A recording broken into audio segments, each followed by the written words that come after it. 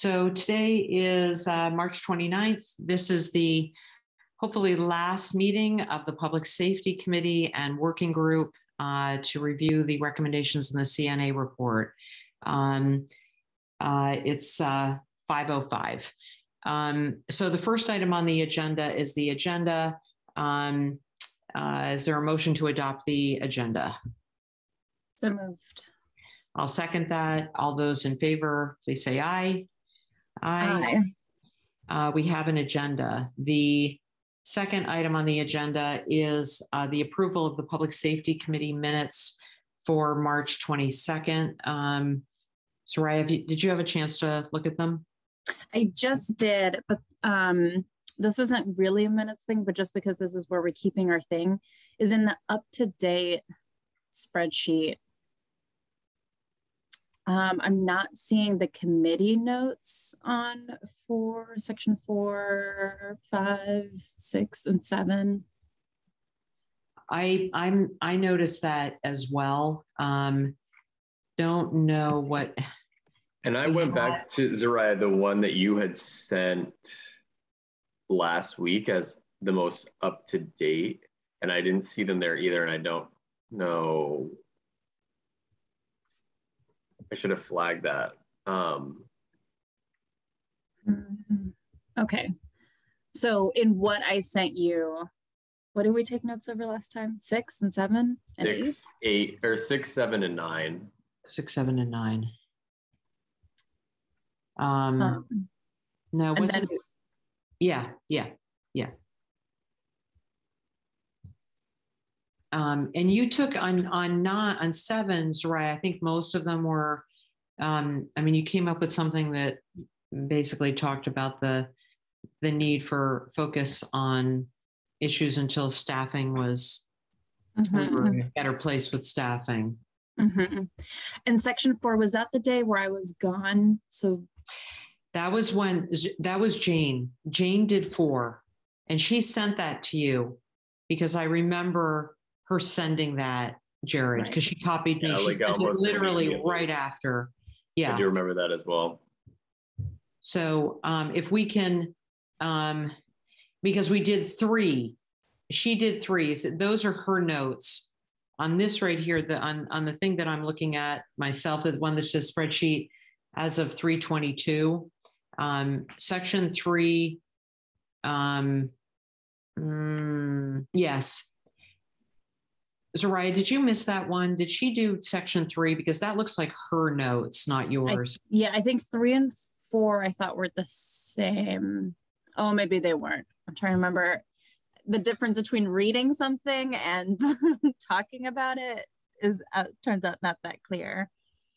So I do have the ones from last time where we did 7, and I guess that's it because we didn't take notes on 9. So I'll just send those to you, Jared. Sorry for the confusion. Do you know what happened to 4 and 5?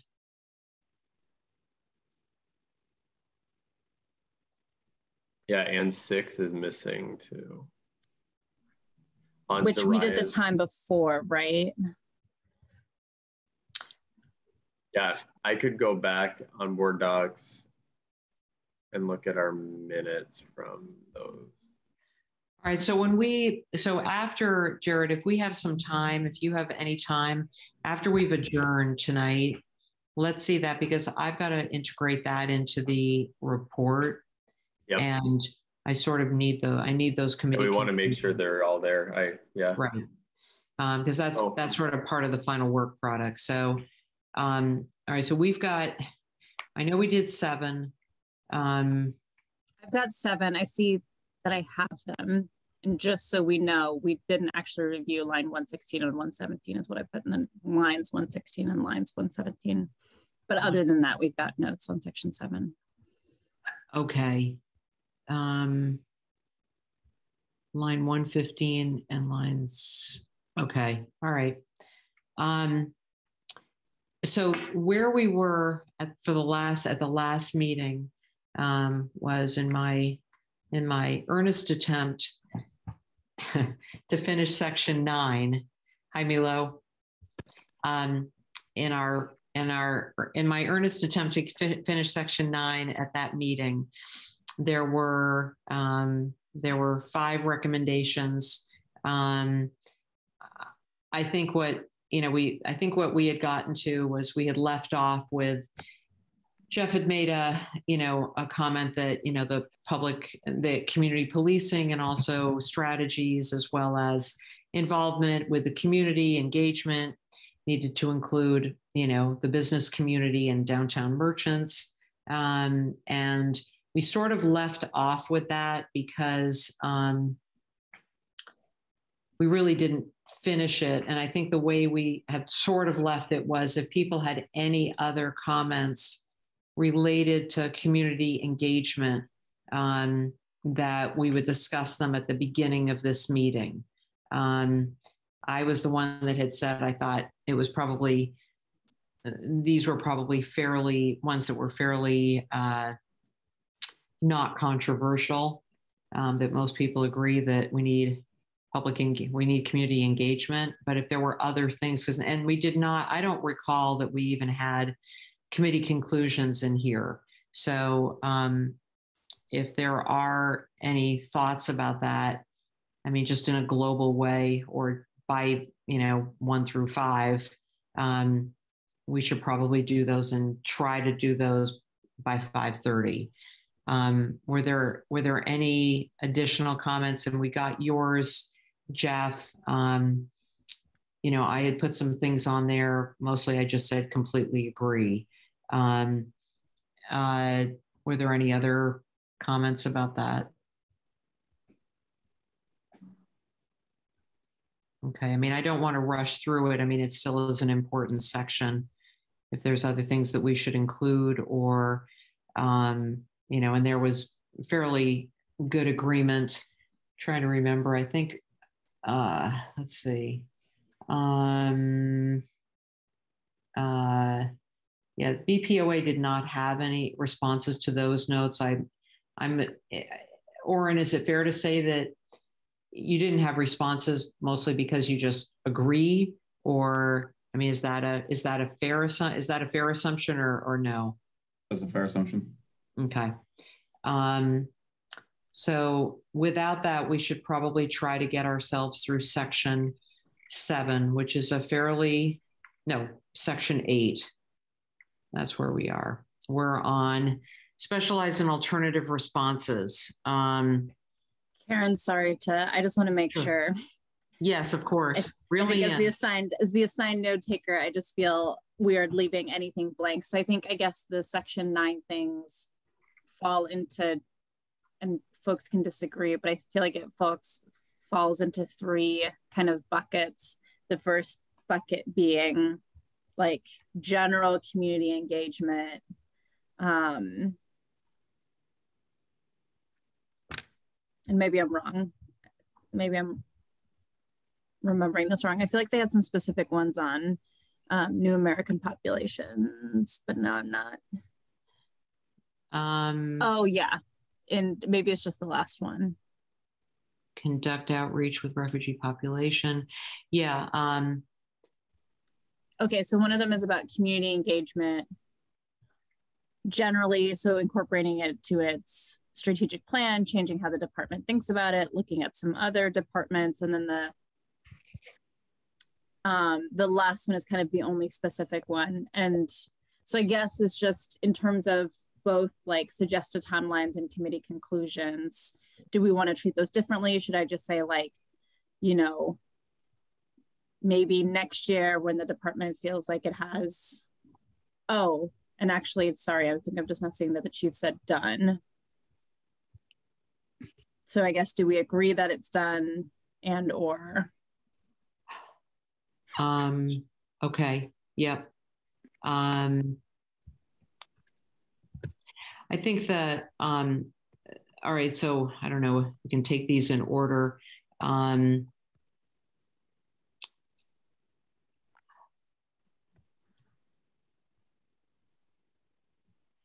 I think the first item is really just sort of to some degree, sort of a bit of a declaration that community policing strategies allow for positive relationship building. I mean, that's just a statement of fact. Proactive engagement encourages one-on-one relationship building.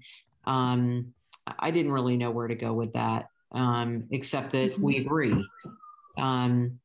The others are community policing embedded within the BPD culture at the forefront of all daily operations. Again, certainly that is true. I don't know if you say anything that involves something that is ongoing is done. I think it's just we're doing it is more the way that I would categorize it, as opposed to done. Addressing populism, concern with the local community. And maybe Chief, oh yeah, they did divide into two buckets, 9.1 and 9.2. I don't know if you can speak to like 9.1.3, because I know BPD does informal events like the Creamy with a Cop and whatnot, but I'm not sure that really is the same as what this is referring to. So I guess I don't know. I think that so in 2020, we lost our budget to do Creamy with a Cop. That was a line item strikeout during the budget negotiations, as was our barbecue budget.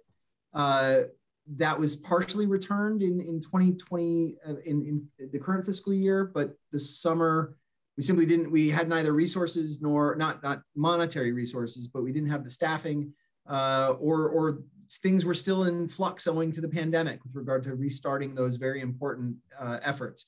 We certainly would be interested in doing those. I don't know that that's exactly what was being discussed in 9.1.3.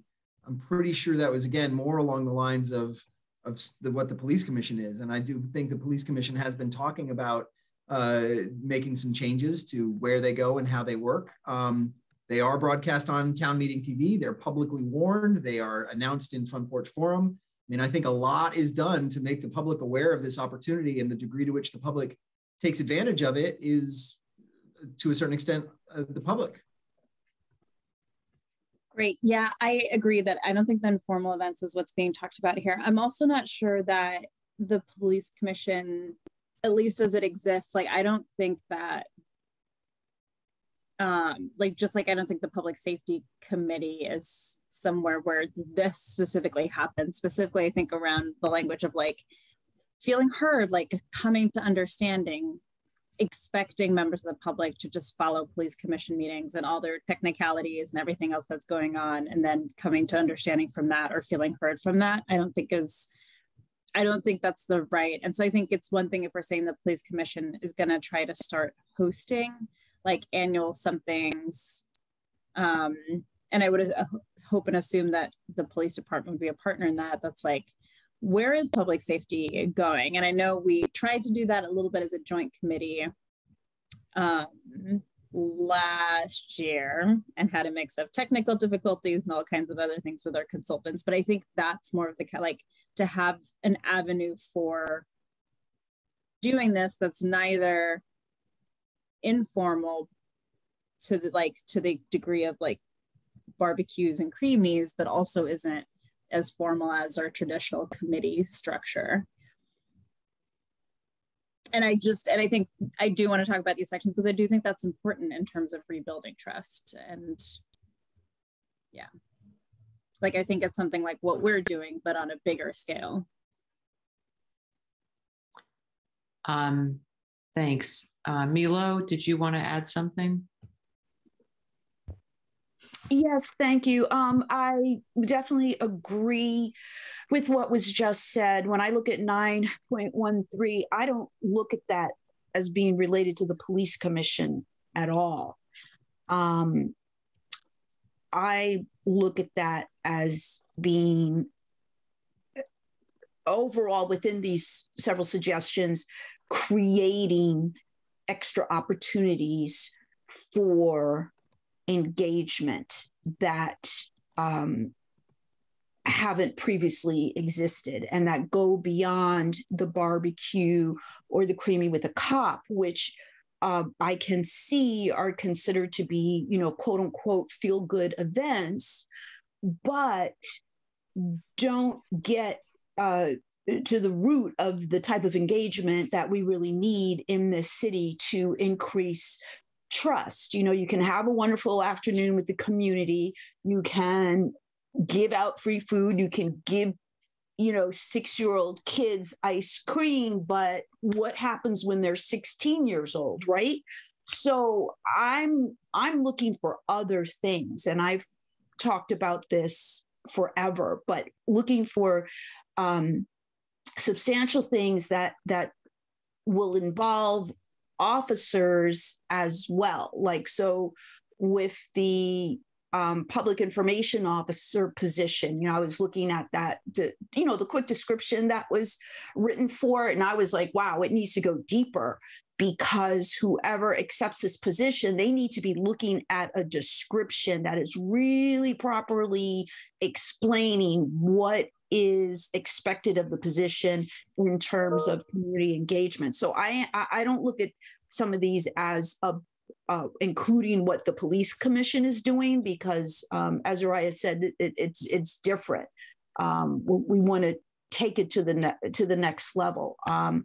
I've got tons of ideas. I just need someone to say their will, and there's ideas that can be done now, despite the staff shortage. I think it's just something that we need to start to move forward with increments. I wouldn't consider them done. I would say that there's a lot that needs to be added, and I think it's something that should always be looked at as ongoing. Thank you. Well, when you put it that way, Milo, I think maybe, I would tend to agree with both of you that this recommendation is not about the police commission. I do think that we all, and when I say we all, I mean all of us as members of this community, are each in a great position, given the fact that we all travel in many different circles, to be able to have an opinion, and and in many cases a very educated opinion about what it will take for all parties to be seen, heard, and understood. And that's really what this is all about. On one level, I do think that a public information officer that could be one of their roles, which is why I think it's really important that they have one. I think there is a place for those feel-good moments. They've been, my understanding is they're very successful. I've been to a couple of them. They were extremely well attended a couple of years ago. And I think, opportunities for oh God, I'm trying to think what it's called. It's not called, it's the police academy, I think it is, where, civilians come in and learn about policing. All of those are good opportunities for people to be engaged. But I think with this, it sounds to me like reaching out to those people who represent different constituencies is really what this is saying. I agree, it's not about the police commission. So maybe the committee conclusion, if just to sort of put something out there, is that for all involved parties to be seen, heard, and understood, there needs to be direct constituent outreach to all parties. And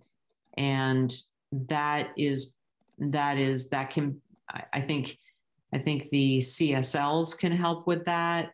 I think that, outreach to constituent groups, nonprofits within Burlington, that can help.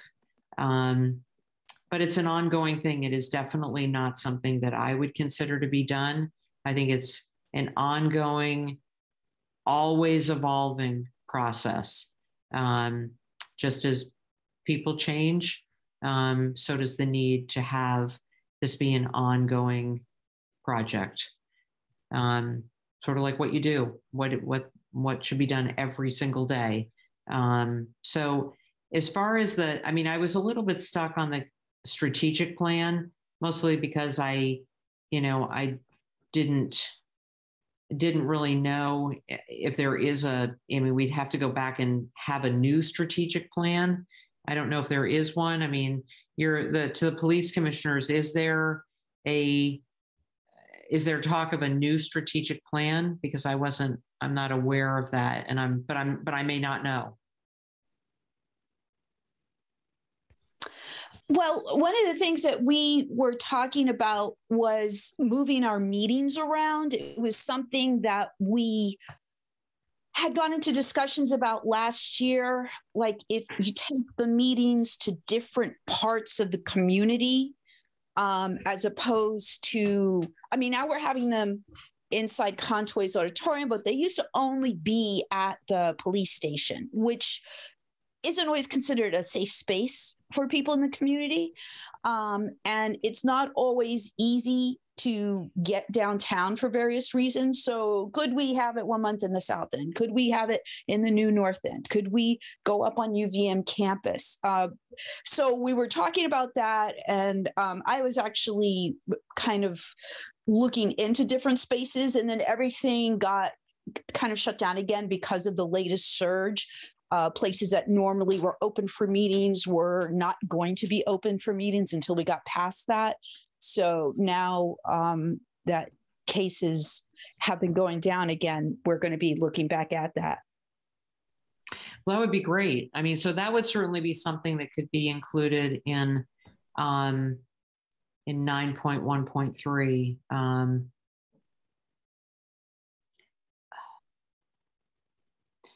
Do you think we've said enough, or do you think that we need to say more? Hannah, do you have anything you want to add?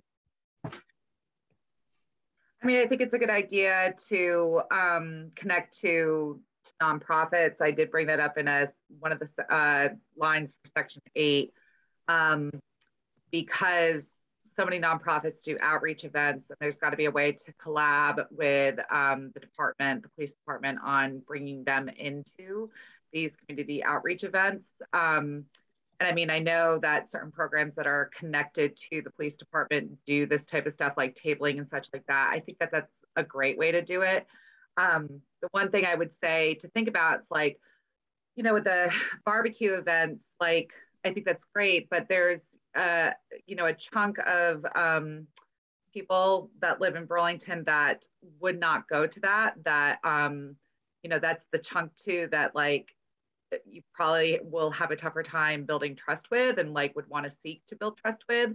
And they're probably more apt to get connected to other types of events. And the other thing I would say too is get connected to music venues, see if you can get in on shows and stuff. That type of community outreach where people are just gonna be is probably a great way to do it. And maybe the same thing with farmers market and such, to just kind of essentially normalize the presence of police, but not in a sense that we normally think of, which is always associated with crime. So I think that normalizing it as more of a community engagement is probably the best way to go. And I'm always because this is my job, my day job as an organizer. So if anybody has a desire to reach out and just wants to, brainstorm with me around that, I'm totally open to that. Well, that sounds like an offer that nobody should turn down. Okay. So one last question, which is just making sure, I think the chief made this point last time, but with the partial agreement was around the strategic plan, because BPD doesn't do a strategic plan. So to do something as part of the strategic plan just doesn't make sense. Was that my understanding of the? Is there a strategic plan, Chief, for BPD?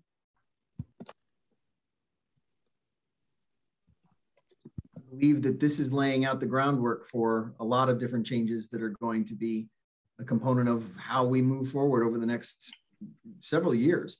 Between that and plans that are less strategic and more tactical for deployment this summer, and then very strategic plans around recruitment over the next several years, that is what is those are the components of where the Burlington Police Department's going. Okay.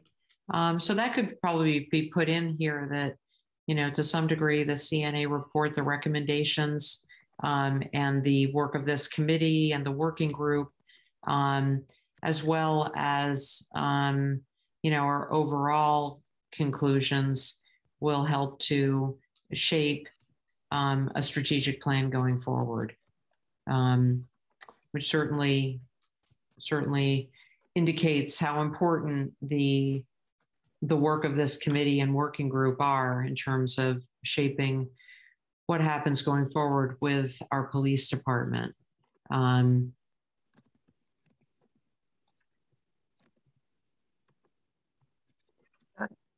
Once I have time to catch up.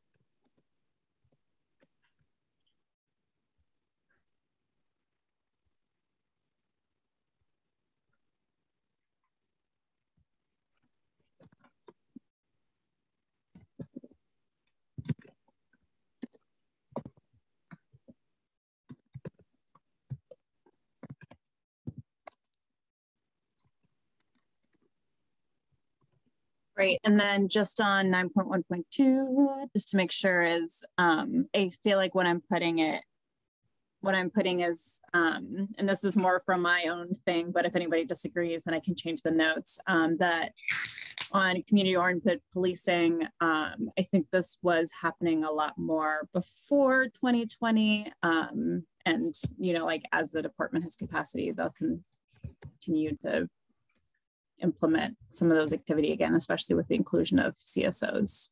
Does that seem fair? It does to me.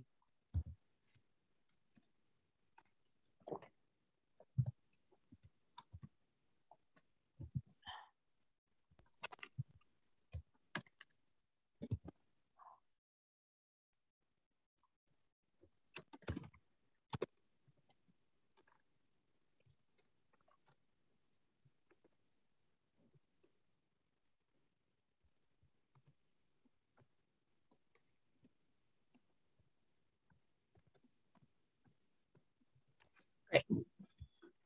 And I feel good about what we have on section 9. Okay. 3 minutes late, Karen, only 3 minutes late. Hey, that's pretty good. That's pretty good. That's pretty good. All right. Well, we've got a lot in front of us with section 8. So these are all related to specialized and alternative responses. And so we'll start at the beginning. Key stakeholders in Burlington should be identified in a community mental health advisory committee formed. The committee must have BPT, community mental health, person with lived experience, and advocacy groups, and with stakeholders high enough on the ladder to implement recommendations, yet fluent with on-the-ground processes. You know, it's interesting. This is mostly, I think the police commissioners are aware of this. Jeff, I'm not sure if you are as much as, and also Hannah. The police commission did some work very recently with a mental health summit. They wanted to have one. They brought a resolution forward. It went before the council. I think it was co-sponsored by 11 of 12 of us. And we have been engaged in conversations about a mental health summit. Initially, it was going to be led by the public health personnel that we have. That's with the Office of Racial Equity, Inclusion, and Belonging. However, those, at least the one person who was really going to be leading that effort is leaving the city as of, I think, the 15th or so of April. So there's now been discussion about that role going to the United Way. And the United Way has done a tremendous amount of work on mental health. And they are right now hiring another person who is going to be working on that. So they have more of the resources than we do. And they did say that it won't be happening in May, which is what we had hoped for, but that it would hopefully happen in June. And it would basically be a summit that would bring together community mental health providers, people with lived experience, advocacy groups, really everyone that is in that list. It's not a committee, but just so everyone knows that is in the works. That's why I had mentioned that in my notes. I don't know if, and of course, the other thing also is that April 1 is the deadline for the RFP for the CAHOOTS model, the crisis response team, which means that hopefully they will be in place certainly by the goal, of course, is for them to be on the street by summer, when we know that there will be a lot of people out there. So, this is a recommendation to have a committee. I don't know if that's necessarily what we want, or if we want something that is more of a series of meetings so that we all are on the same page and everyone is talking with each other, whether this is a very small committee that they're talking about. I'm not sure if would be better off with something that's very similar to Community Stat, which is all service providers, and that's to do with the mostly with substance use disorder. So that's sort of where we are. I don't know. Sorry, didn't mean to run on so long, but just so everybody knows where we are with a couple of these things. Jeff, thank you. No, I was just curious, is this something that would fall under the police department's purview, or would this be something in conjunction with the police department, but led by others? Well, the CAHOOTS model, the crisis rapid response team, that would go through police dispatch. That's the model. Okay. Is that, there's a call for service. We all know the data has shown us that many of the calls are mental health related.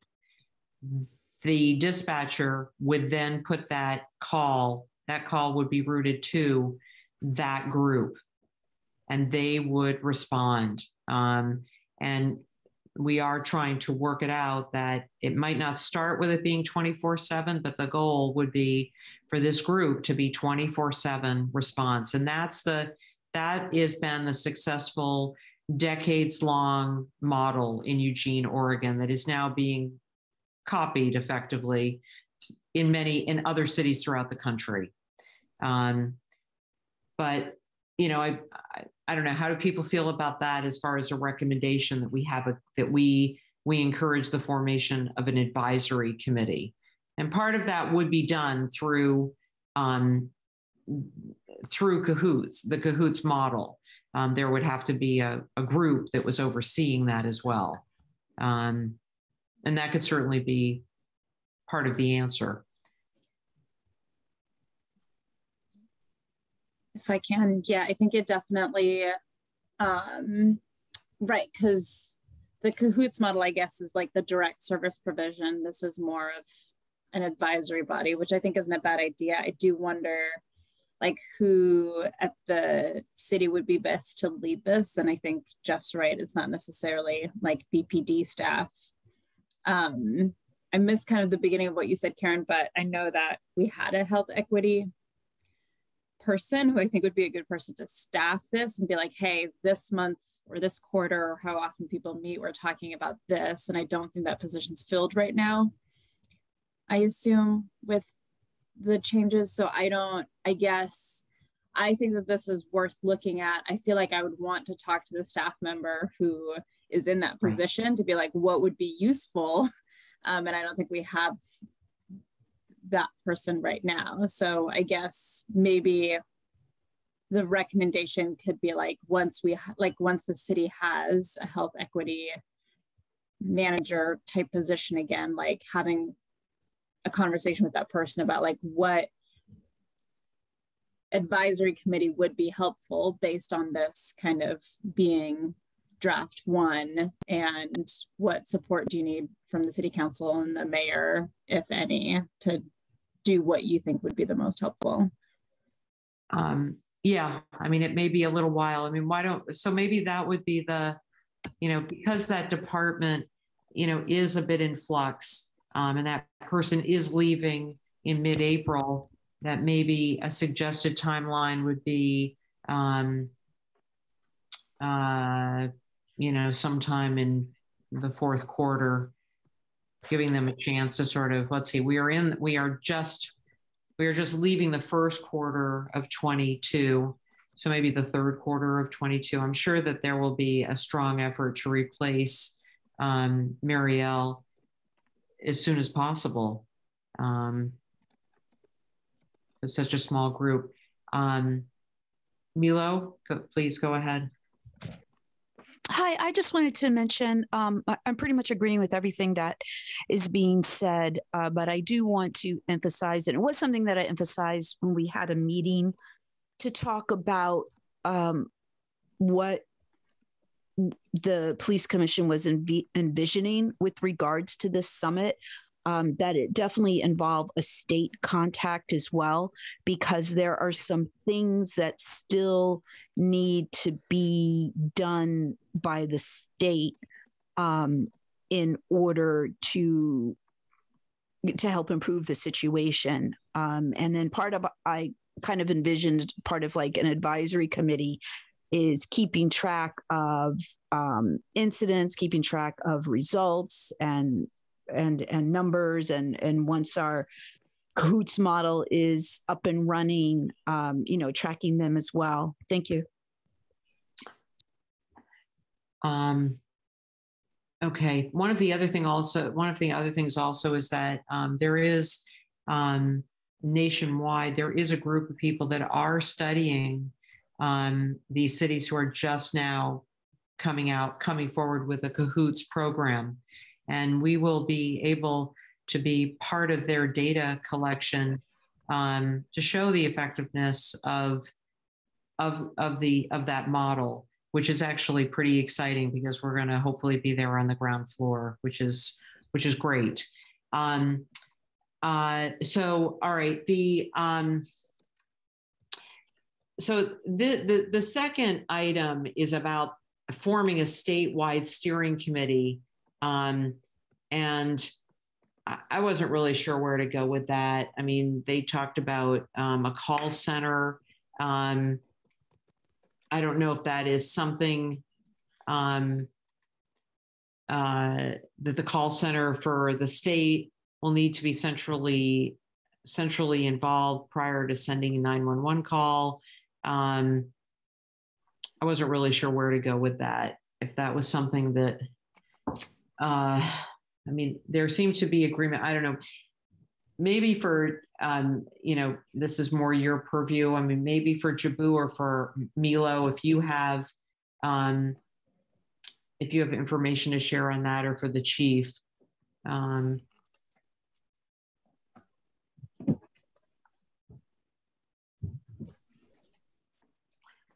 Anyone has an opinion about whether or not we should, I mean, is it for us to decide to evaluate the formation of a statewide steering committee?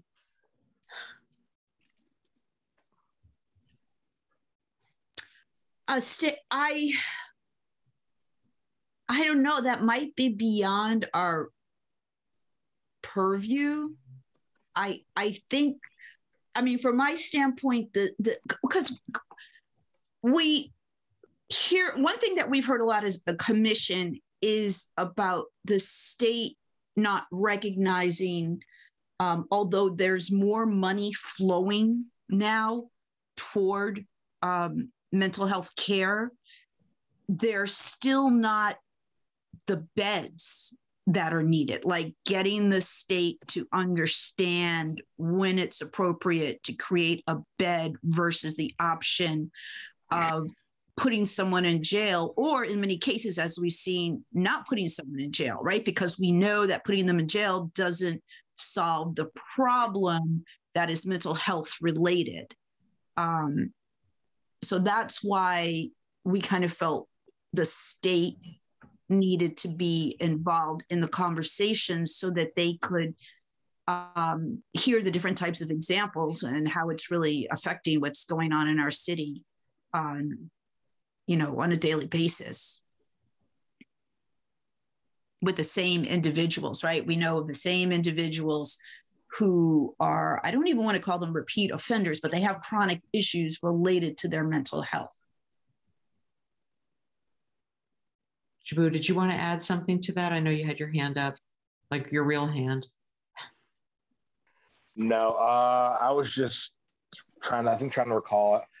I believe, was it Chittenden County or the state tried to consolidate the all area 911 into one central location, and I think that didn't pass from a bunch of different municipalities. So I guess I'm just trying to look at like the logistics of all that, and I think it's been out of our purview, and I just don't know how that would impact 911 services if everything was to be consolidated. Kind of based on the same issues that I brought up when it came through. I think it was like 3 or 4 years ago in the legislature.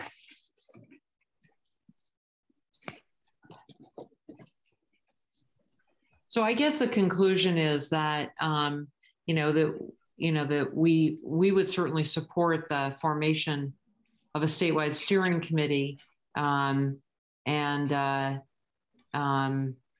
would certainly contribute, some amount of time to helping with that, particularly if it is geared towards not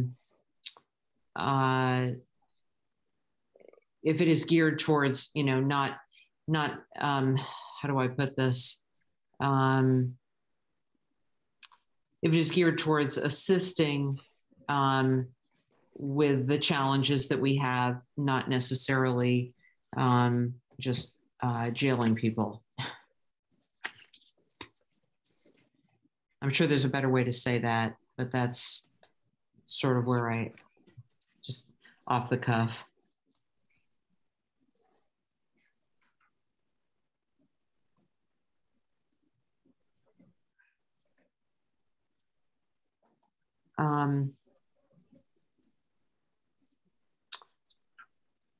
So the utilizing the Community Mental Health Advisory Committee to review policies specifically related to recognizing and responding to persons with mental or behavioral health conditions. I think that, well, I know I see the chief's response was very similar to mine in terms of the mental health summit. But Jabu, you had said the police commission is currently reviewing 2 of the directives that relate to this. And yes, and you sent them to me as well. We discussed those, I think, probably in section 1 a long time ago, quite a few meetings ago. I think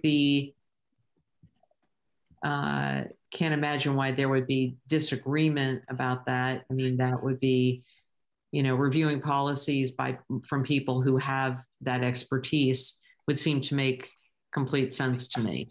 Are are you, when you're doing this work, Jabu, are you, when you say you're currently reviewing that, are you in some way reaching out to people who have that expertise, or do you feel you have it amongst yourselves? Yes. So Commissioner Comerford is like leading this with one other commissioner as well too, and she has been reaching out. I believe she teaches social work at UVM, so she's been reaching out to people within her network to get input and feedback on 13.02 and 13.03. Our hope is that maybe as I have a working draft, I don't think for our next meeting, but for the May meeting. But that was the update I got in our meeting last week. Okay. So I guess maybe that would be the way to go with that one, Soraya, is just simply that I don't know that we necessarily need to, that sort of relates to 8.1.1, which is we don't need to form a committee unless we know that that would be helpful, given the fact that we have a department that is in a reasonable amount of flux, and we don't know who the person is that whether that person would feel that committee was helpful. So in the meantime, we know that the Police Commission is working on those directives as they relate to people with diminished capacity, persons with disabilities.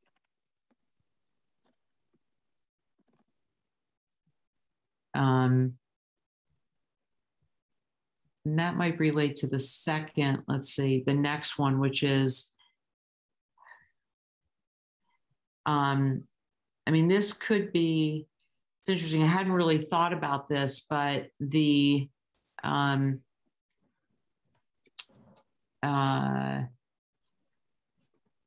the meantime, before there is some sort of a committee, the mental health summit could include this robust community forum, which is on 8.2.2, and specifically talk about police policy or police policy review. But perhaps it would be best for the Police Commission to do the work first, and then that could be put to a group of people that have that experience, although it sounds like you're doing a lot of that outreach as well. So I'm not really sure if that would be an unnecessary step.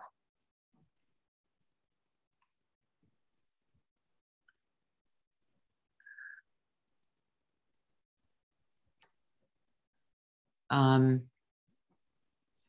don't know if others feel differently, if that is maybe just where, maybe to just simply say that this is all part of 8.2.1 and 8.2.2 are to some degree similar in the sense that, in the meantime, before there is a committee, that the Police Commission on their own is currently reviewing those directives and taking the lead on that. I'm not sure really, I don't know if we really need to say anything more than that. Does anyone feel differently? Was that a this, Soraya? Yes. That was a this. Thumbs up. Okay, all right. Too bad we don't have one of those that you can put in your little screen. Maybe you do they? I can't remember. Now, as far as ensure a coordinated approach with policy review, telecommunications, EMS. When you are doing the directive review, Jabu, do you know if that will include other public safety, or does it include other public safety? Sorry, I'm not part of that, like the two-person group that's overlooking that. So I can't say for exactly whether it is or not, but I can absolutely get back to you on that. Okay. Probably within like the hour. Okay. All right. Why don't we move on in that case? So this is a training the next one is a training item, which is prioritize sufficiently scenario-based training, particularly for de-escalation strategies and responding to individuals in crisis. Ensure evaluations are written for each officer as part of the evaluation.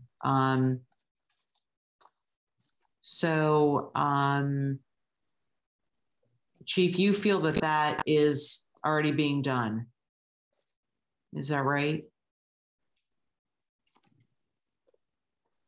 This is 8.3. Yes, I do. I think that, as I said, the evaluations are verbal, but we are doing this. This is a component of both our ICAT training, our patrol procedures training, and our crisis response training. It is also a component of actual events where after action reviews are pretty common for large scale critical events. For officers to take time to think about response. It's often conducted either immediately after the incident, once everything has been stabilized and people are what we call 10-8 or free again to take calls, or it is conducted sometimes the next shift or during the next roll call when the members who were present for the incident will be available. It's an integral part of the learning process for anything that involves a large scale response. But it's part of training and others. And if Detective Byrne is still on, he is intimately involved in both our training, and I think he can concur or describe. Yeah, we're always doing scenario-based training. There, the last couple of weeks, we've been doing patrol procedures and we've been putting officers through scenarios for how they would respond to certain incidents. So yeah, we do a lot of scenario-based training. Can you also speak, Oren, to the next item where you talk about the recommendation of research and connecting with other like police departments who've incorporated scenario-based training. Are you already doing that? Not that I'm aware. No, well, we do all our training by ourselves, like as part of BPD. I don't know of any connection outside of people at the department teaching at the academy. I'm not sure of any. Sorry, I'm just catching up on the point. Yeah. If I may offer a clarification, so our patrol procedures, our ERU team is in talks with VSP and with federal partners to bring different tools learned at the federal level, including the FBI's HRT, and talk about that. We have cross-trained with the VSP on certain kinds of crisis response. And the notion of the scenario-based training, that part, as Oren says, we have actually set the model for this at the state level via the police academy for the past couple of years, for the past several years, really. And although we are, despite being staffed, we're currently 38% total down. I'm more than 50% down on patrol. I am still sending officers down to the police academy. Even though we only had one in the previous academy, we only have one in the current academy. It's because I want what we do here to be disseminated and shared in the state. And there is no other entity, not even the state police, that responds to the kinds of events that these officers do with the skill and tactics that they do. The work that was done on Saturday morning at 2 in.the morning when 2 individuals were shot in the parking garage was absolutely exemplary. We had officers rushing into that scenario when we still did not know the location of the gunman. The officer immediately began rendering aid, put a chest seal on an abdominal wound that in all likelihood saved the individual's life, gave incredibly effective communication to that individual and the other individual who was shot in an extremity. Communication that was clear, to the point, was caring and was investigatory, reassuring and was getting at needed information, was able to effectively de-escalate an overwrought crowd that was pushing in. And the kids who were part of that crowd, young people, high school seniors, Why they were out at 2 a.m. on a Friday night is up for grabs, but there they were. They were met in the a parent and some of those kids who were witnesses came to the police department later that night, early that morning, in 3 in the morning, 4 in the morning, and frankly told officers that what they had seen had completely changed their opinion about policing, about the nature of what these officers do and will do and will put themselves at risk for.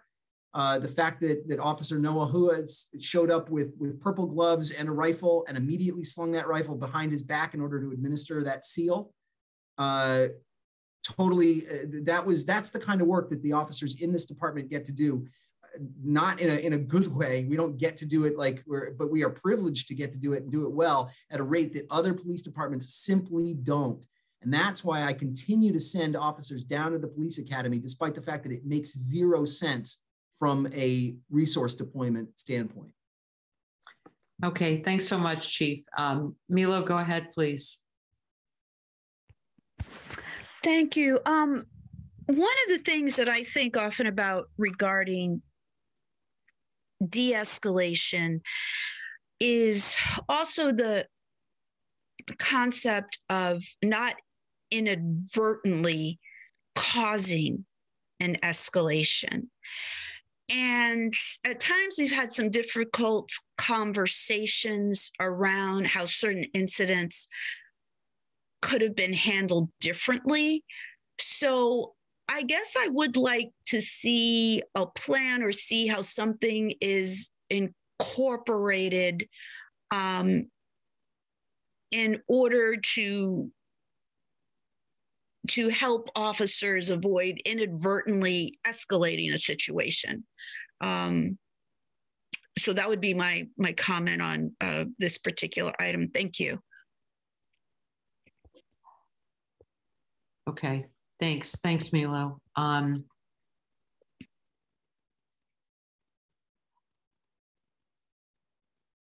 So I'm not really sure where to go with this. It sounds to me like scenario-based training is being done, and at least from what I gather, is being done very well. So I think that it sounds like scenario-based training is being prioritized. I mean, sufficiently is a judgment term, but I think that perhaps the best committee conclusion is, we've heard this from the chief, and that always the the primary goal is to assure safety, and the de-escalation is always a priority with the training and when officers respond. That seems, I don't know, do others have I don't know, Zariah, how do you feel about that? Yeah, I did write down the note that we're not specifically doing this on 8.32, but generally have inter-department exchange through the police academy. And I would generally say that any improvements are maybe low, given that the department feels it's currently sufficient. And I did highlight them to still for all this into training, so that, yeah, we can collect all the training recommendations and BPD can come up with that plan. Okay, great. Let's try to move on here. So unless anyone else has anything, go ahead. I'm sorry, go ahead. Yeah, I just would, just given some of those incidents where officers have inadvertently escalated their situations, I am curious if there are scenarios that help train for that. And I guess I would like to see that mentioned in the notes. What would you like to, what would I understood. I think you're saying, sorry, Mila, if I'm understanding you correctly, is saying like maybe generally scenario based is being done sufficiently, but could we be doing more specifically around non-escalation? Right. So not getting to the point where you have to, it's like sometimes they come into a situation where they have to de-escalate, right? Because the situation is already hot or has the potential to be hot. So you want to work with an individual to kind of keep things calm so you can come to a positive result if possible, whenever. But how do officers think about see, it's really hard. I have examples, but it's really hard because I can't really say, right? Well, a couple of them have actually been public, but it's what training is done to say, okay, this is how you de-escalate, but are there specific scenario training to avoid escalations? Right. Am I making sense? Yeah. Yes. Yes. Thank you.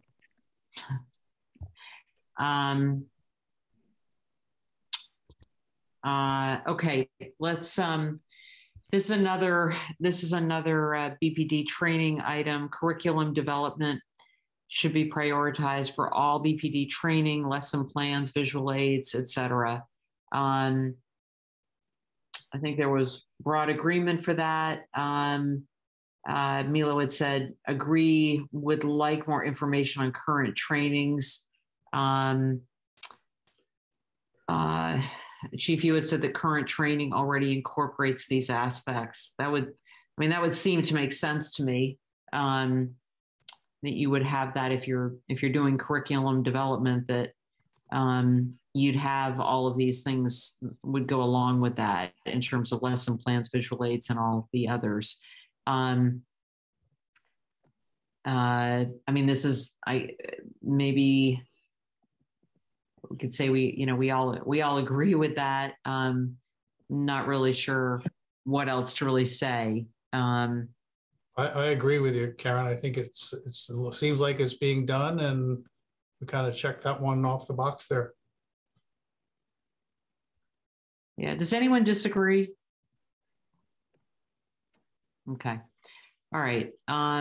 So I guess what we can say on that one, Soraya, is that the committee's conclusion is that that is a priority, and that based on current training, that those aspects are being integrated.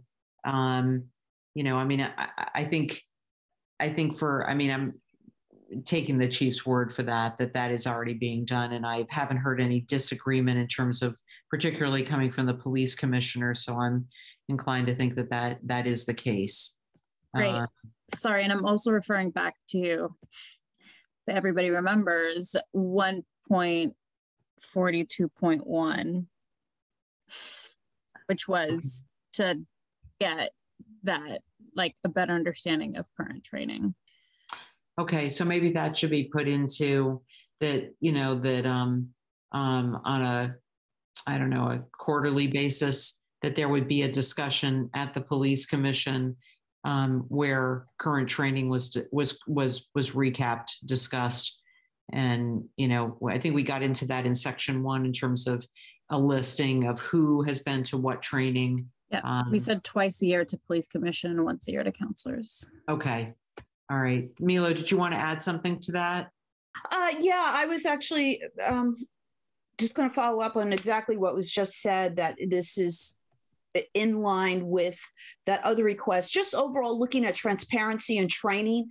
Training is a huge issue across our country right now, how officers are being trained so that they can be more effective in the community, and also be building trust and reducing negative use of force incidents. So the transparency of the training is really important, and having access to what is being trained and documents that are being used for training, I think, is really important. Thank you. Okay, thanks. All right, so the next recommendation I'm not really sure where to go with that one either. It's the utilizing the statewide steering community to assess what is already operational in terms of mental health training in other communities in Vermont, and then begin discussions regarding how pooled resources, I mean, all of these make sense. I'm not really sure how, workable they are in terms of, being something that we can do or not do. We could always recommend it.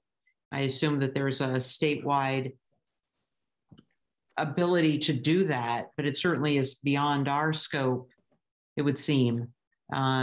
Maybe that would be, I don't know if others feel that might be the best thing, is to simply say, yeah, we agree with that. Everyone agreed.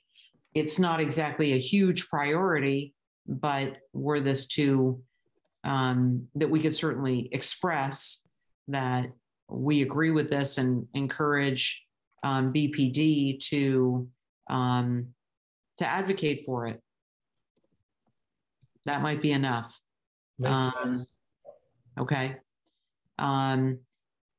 Anyone else have anything on that one? Just want to try not to take up too much time on things that are really out of our purview, so we can get on to the good stuff. It is out of our purview, but I think it is something that BPD needs to advocate for, Police Commission and the City Council needs to advocate for, because this issue is just going to be with us for a while. And we're going to be looking at trying to improve, because we know these numbers have gone up significantly, even though other incidents have gone down. It's just something that all eyes need to be on in a more conscious way, and the state needs to really be a more active participant in understanding what officers are facing, in the street on a day-to-day basis, and also how it's affecting residents and how it's affecting businesses, et cetera. Thank you.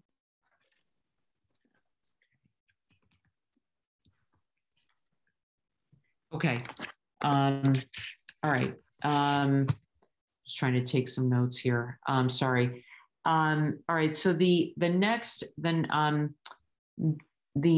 item is also about surrounding communities. This is surrounding communities who are currently implementing or researching CIT, such as Hartford and Montpelier. As recommended in Section 1, BPD should consult with Team 2 statewide coordinator. According to the chief, this is already being done. This is that there is this exact recommendation. It appears as though this exact recommendation is already being done. Is that fair to say, Chief?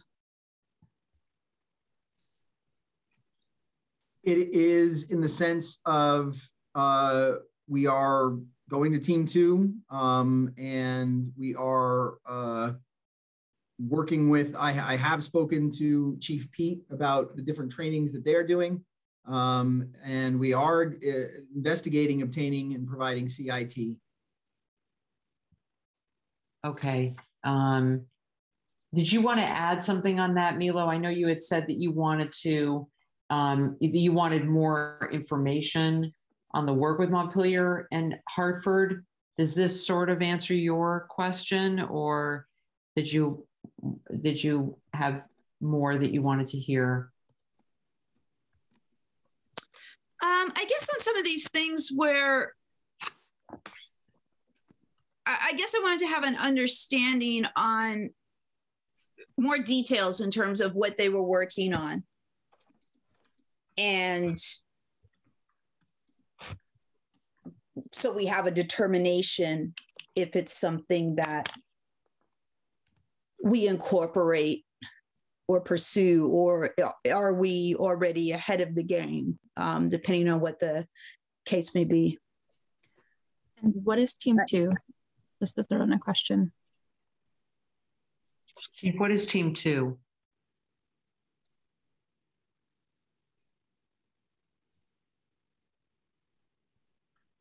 Team 2 is a statewide training that it gives officers resources that they can refer people to, talks a little bit about de-escalation techniques and how to approach people in crisis, and then acts as a coordinating umbrella for different kinds of services. Its functionality is, I think it's a good program. Detective Byrne attended it. Detective Byrne actually won an award in our most recent award ceremony for an act in 2020 in which he used Team 2 training and ended up in their newsletter as an example of how the training does work and the kinds of conduct that it can engender. But I think that the advent of the CSL program takes away a lot or sort of performs in a better way a lot of what Team 2 is designed to help other agencies achieve, which is a cognizance of available services and an ability to refer people to them. So we are nevertheless continuing to send officers to it. It's the closest thing that Vermont has to CIT, which has been proven elusive for obtaining. And I think a total of about 30 employees from the BPD have gone through Team 2 out of our current 65, but it's not all uniforms. There are also people who are dispatchers have gone through Team 2. I am sending at least 1 or 2 CSLs down to Team 2 in May. So we're sending a large contingent. Thank you. Okay, thanks. All right, so it sounds like that, you know, as I say, I mean, it certainly sounds like this is being done and being done that really takes advantage of Team 2. I'm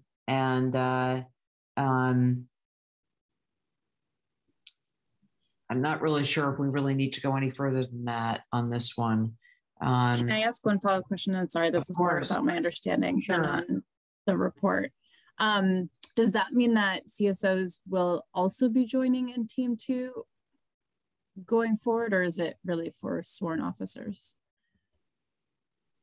Sworn, CSLs, CSOs, and dispatchers. Thank you.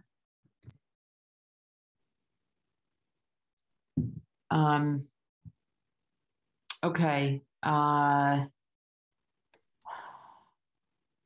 There's another one that relates to Team 2, which is the 2 from, well, 8.4.4. But in terms of 8.4.3, sounds like there is broad agreement on this. Investigating, obtaining, and providing CIT training with neighborhood agencies.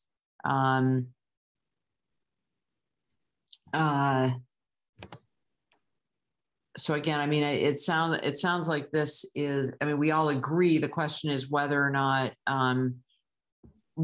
that's a high priority. We sort of have gotten off of that. Most people felt that it was a pretty high priority.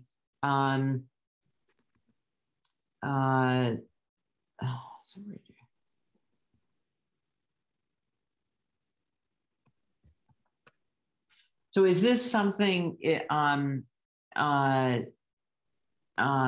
would be. So it sounds like you are already, or maybe were because of this, investigating this, Chief. Is that right? Was this in response to the CNA report, or was this something that you were already looking into before that?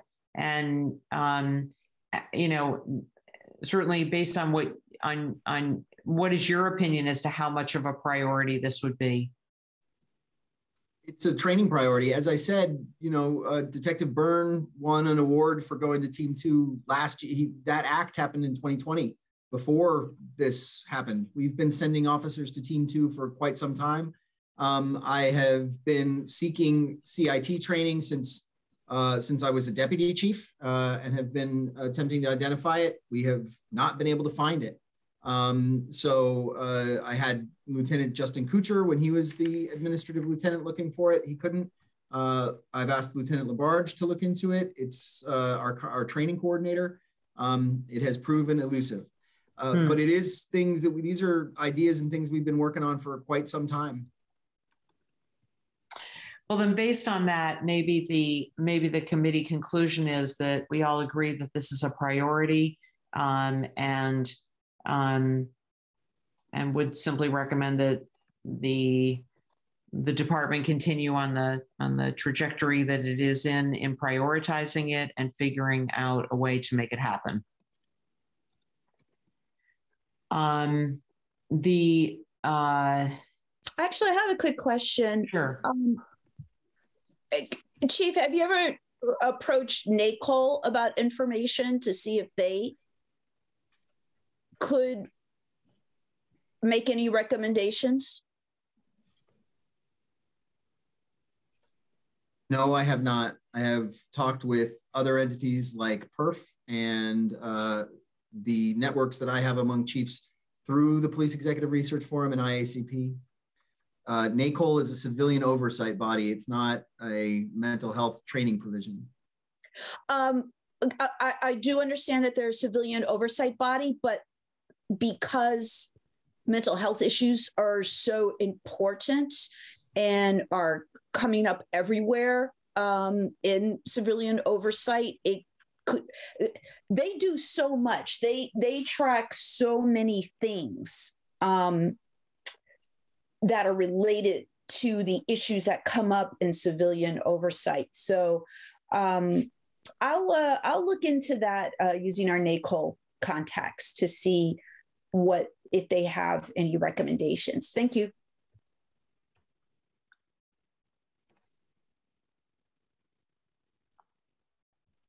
Okay, that would be good. That's actually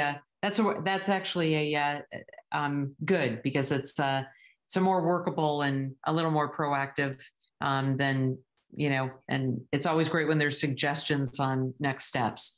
So that would be, let's see, that is 8.4, 8.4.3, 8.4.4. I think this is also part of the same. Yeah. This is part of the same thing. This is, in fact, I even said same as above. I think we all sort of agreed. We probably could just simply put that from 8.4.2 and 8.4.1. These are all related. They're all in the 8.4 list of recommendations. So I'm not sure if we need to really go into that again.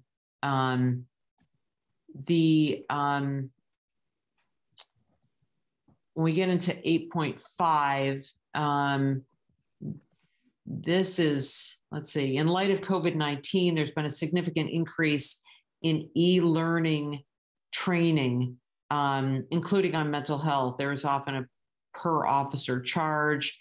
Size of Burlington make this a good solution to consider. This is another training item. This could be literally a copy and paste into the training tab. It simply is a recommendation that, I mean, it's more of, I guess, to some degree, an observation. Not sure how important it is. I mean, obviously, it's more of a cost-saving thing. But I'm not really sure how much of a cost saving it is, because you've got to do the work to find it. So I don't know if others feel that this is not a screamingly important priority, given all the other many priorities that we've got. Anybody feel anything about that? That low on the list. Okay, so Zariah, on line, what is it, 8.5.2, or actually, wait a minute, maybe I skipped one. Did I skip one? No, yeah, I did. Actually, I did. Sorry about that. So 8.5, I got ahead of myself. So 8.5.2, that line could just simply be cut and pasted into the training tab. As far as 8.5.1, in recruit orientation, annual in-service and refresher training, recommended whenever possible for committees or for communities to include a site visit to key community resources like drop-off centers, scenario-based training. This is also another training issue. And I think there was agreement on this, though not as high a priority. Well, it was a high priority for some. That might be something that could be, if there's a suggested timeline, could maybe be like a Q3 or something. And it sounds like that is already being done. I don't know, for either for Milo or Jabu, have you, in your police commission work, has this come up in terms of like a report to you on this type of work, you know, including site visits to community resources? Because I think it's a great idea. Have you heard about that? Yeah, go ahead, Jabu. Not within the police commission, but I did do the community academy when I first joined the police commission. That was offered, I think, pre-pandemic, and then it is discussed. Time different, a lot of stuff in there is discussed. Okay. So I mean, personally, I think, Chief, that this is something that could really be highlighted as something that the officers are doing. I think people need to hear about this kind of thing, because, you know, people just don't know. And I would hope that that might be something that perhaps when you have a PIO that you might be able to highlight as well. All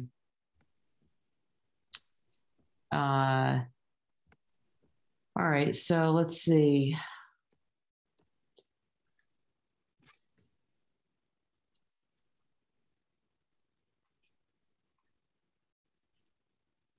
All right, so the next item would be that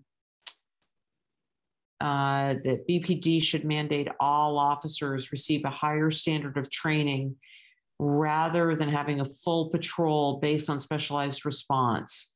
And that would be, it seemed as though everyone agreed. Hannah, unfortunately, had to leave us, and they did have a comment about our connections to all community resource-based nonprofits made between BPD.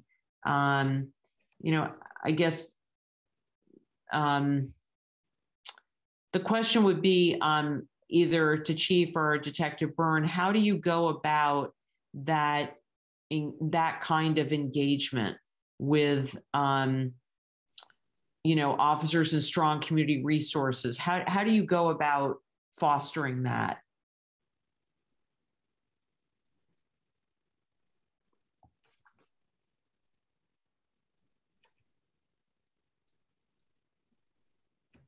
Oren, do you want to give like specific examples of that, of how that factors in, for example, in FTO? Because many of these are components of FTO. The idea of connecting with, understanding how we work with our mental health partners, of how we work with other partners like STEPS, et cetera.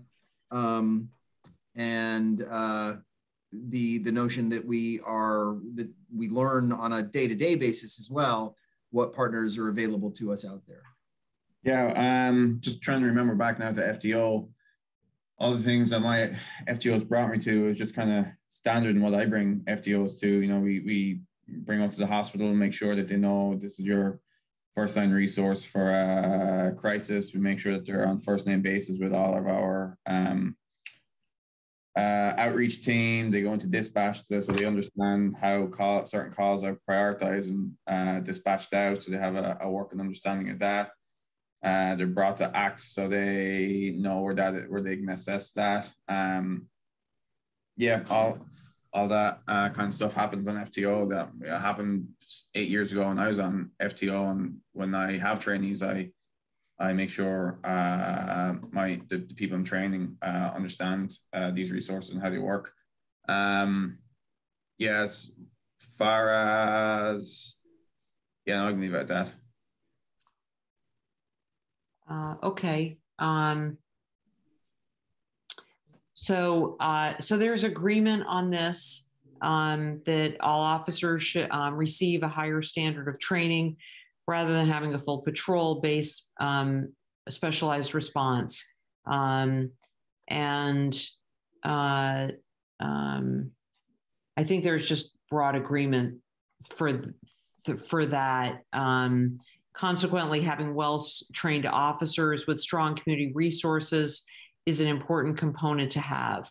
As we all know, things can go poorly on a call in a matter of minutes. This is not always preventable, but the more training, resources, alternatives to police response, and specialized police response, the better the likelihood of a positive outcome. So what I would also input on this, Soraya, is just the inclusion, very soon of the CAHOOTS response. So it would not just simply be training for BPD, but also the fact that there would be a specialized alternative that would hopefully increase the likelihood of a positive outcome. That's what I would say. I'm not sure there's a suggested timeline, except that hopefully that will happen by the third quarter of 22. Yeah, on a lot of the training ones, I'm putting TBD just because we talked about that map and prioritizing. So I don't know if we want to, or at least in section 1, we had said that we would leave those decisions to be TBD based on how the overall model comes out. Okay. The City of Burlington and BPD should conduct a thorough assessment of the ecosystem of Burlington and state of Vermont, which will be required to develop a roadmap and specialized response, mandated or voluntary. I didn't really have a comment on this. I don't know if others agreed. Not really sure where to go with that. These things that go beyond Burlington and start talking about the state of Vermont, that sort of loses me because I'm just not really sure what the purview is there. And I didn't really get the recommendation. Maybe others got that a little bit better than I did. I didn't really understand it. Let's see. Agreeable. I mean, it sounds like, I don't know to what extent Team 2 does this, but it sounds like it's just saying, make a map of what resources there are.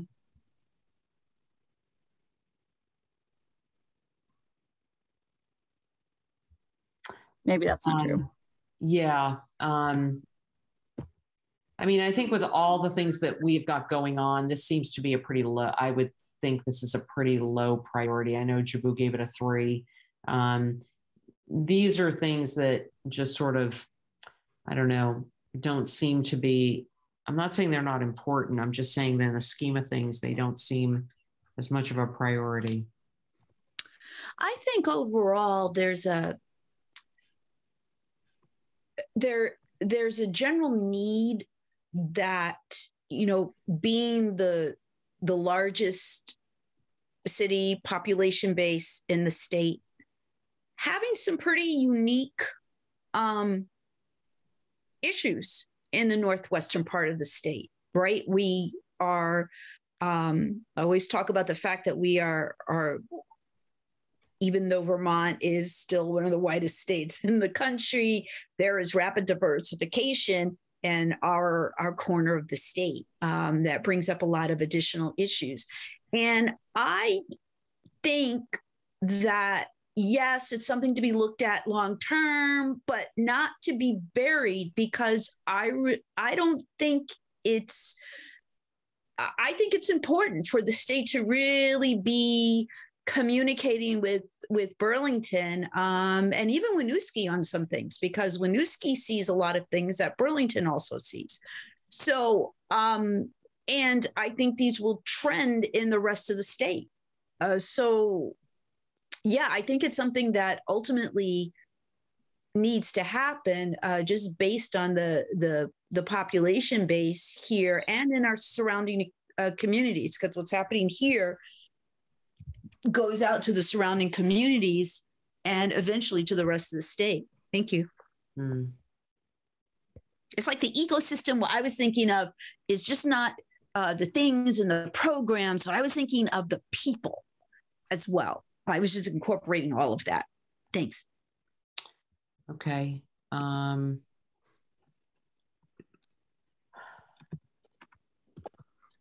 right. So I guess the conclusion is that, you know, that this is important, certainly not a top priority given all the many other priorities we have, but certainly is important given the fact that our ecosystem, you know, is similar to others, particularly Winooski, which I would tend to agree with. The next one is very similar. It talks about ensuring that the training roadmap, it includes mandated training for all officers, refresher training, you know, and let's see, I think I lost a little bit of it. Recognizing and responding to mental health and behavioral calls for service while still keeping skills refreshed moving forward. Not really sure what that means, Chief. What is Vermont Rule 13? Rule 13 is the state's direction for what annual training must occur in order for an officer to be recertified as a level 3 police officer on an annual basis. Okay, and this is included in that training? Yes, the notion that, you know, that there's a training roadmap with mandated training and specialized advanced level training. Yes, and we discussed this at length with CNA. This section has a lot that is clearly boilerplate, and it is not designed merely for Vermont. There are incredible misreadings of how we interact between the PSAPs and dispatch. There are misunderstandings of how the criminal justice system works here with regard to officers transporting to correctional facilities and what the relationship is there. There's the repeated use of the term commander for the police department. There's mention of things that are happening. For example, in the recommendation section about CIT, long description of CIT, and then in the recommendations they drop in Team 2, which is Vermont and comes from some of the discussions, but it isn't referenced at all in the body. It's just sort of included in a recommendation. There are aspects to this part that are things we're already doing, and I do think that it's an example of a sense that this section a little bit less than others, excuse me, a little bit more than others. This section a little more than others was written in a general way and not specific. Okay. All right, so it looks as though, Zariah, on 8.7.2 and 8.7.3, that these are both training and required trainings, that those are done because they have to be. They're mandated. I don't know that we really need to spend a lot of time on those.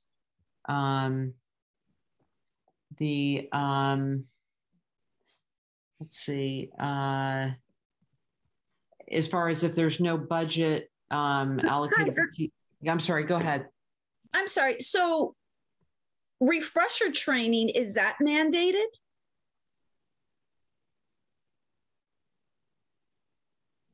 Is refresher training mandated? Right, because it said mandated training and then it has refresher training separate.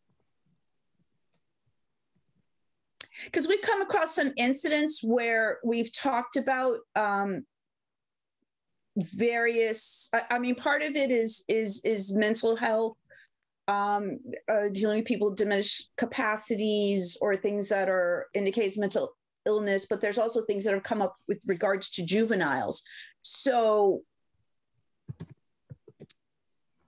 I guess I look at mandated and refresher training to be separate things. And I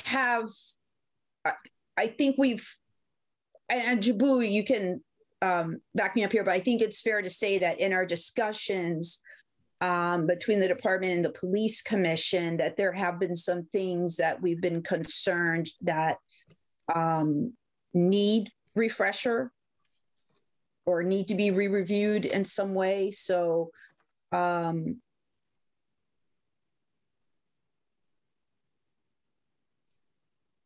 guess I wouldn't assume that, because considering refresher to be different from mandating, that this is something that's being done. Well, when you say mandating or that it must be done, I mean, in order to continue to have the certification, you have to do the training.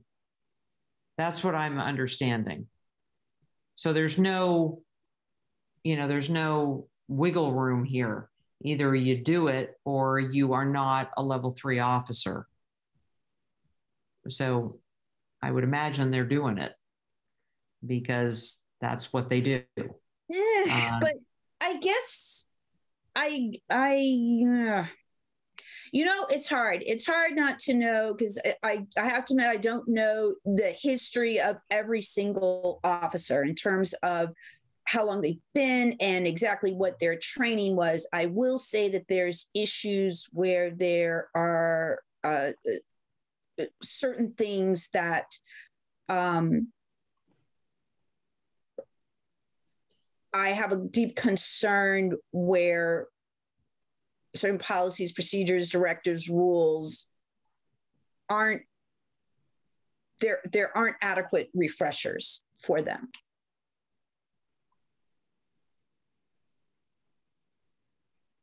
Okay. Well, if we agree, Zariah, I mean, certainly that could be integrated into the community's conclusion, which is, or the committee, not community, committee, the committee's conclusion that certainly mandated, and then how would you word that, Milo,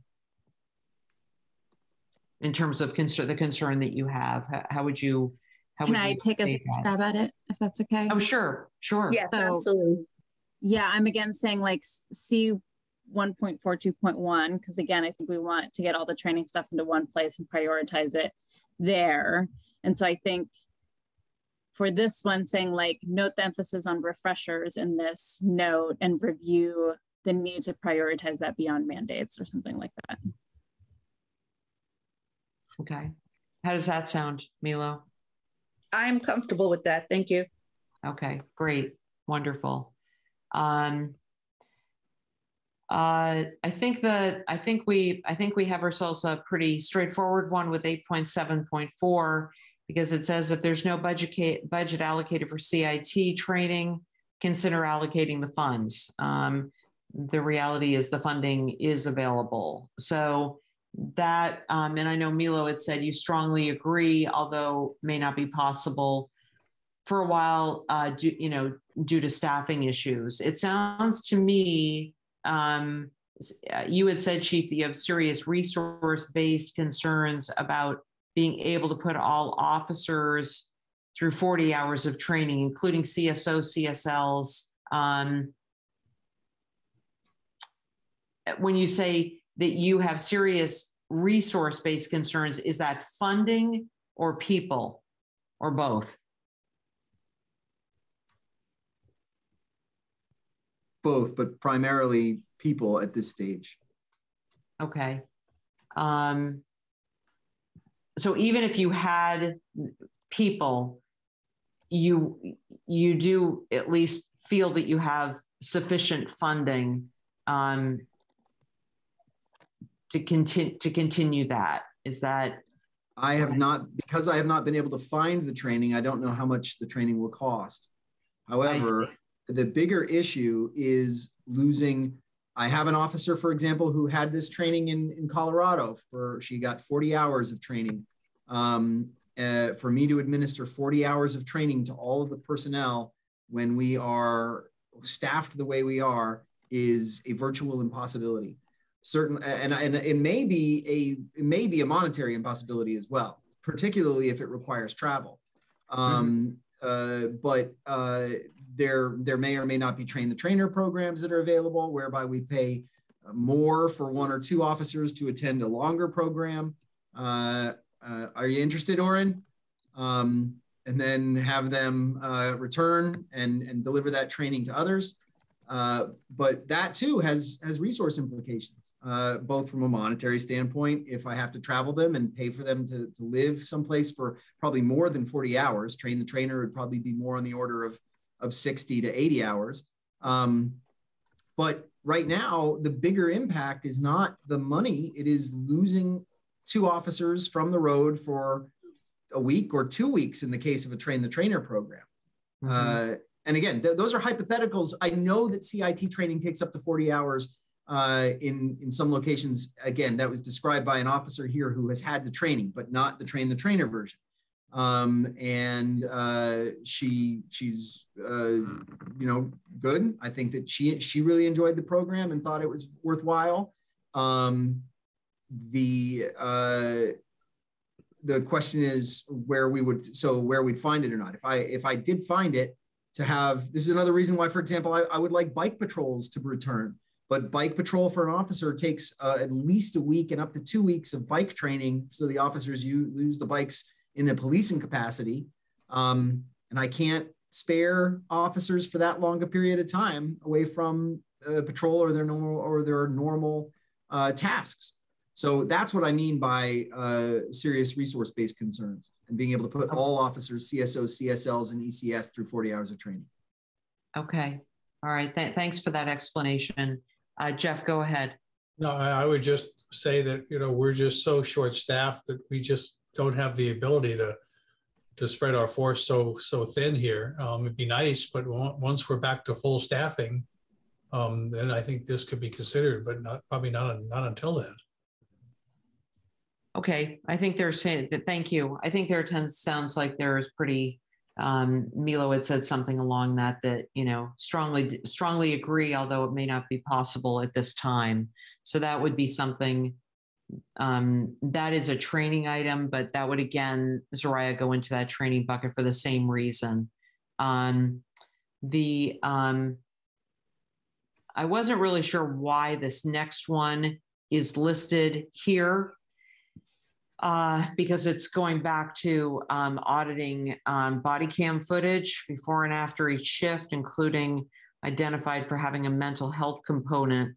I know for myself, I thought that was a lot, just an awful lot. And even if that's even possible to do, is that is that something that is, is that something that's even really doable? Do any departments, in your experience, Chief, do any departments do this? Audit Karen, body cam footage? Karen, if I can cut in again. Sure. I know that I remember now, I was here for this because I remember we had a long discussion on this. And I remember Oren specifically bringing up concerns on like for employee rights that they, that it's negotiable in the contract, but that folks felt like they should have. And I know we took notes on this, so I don't know, I'll try to find them again, make sure that I get those to Jared again.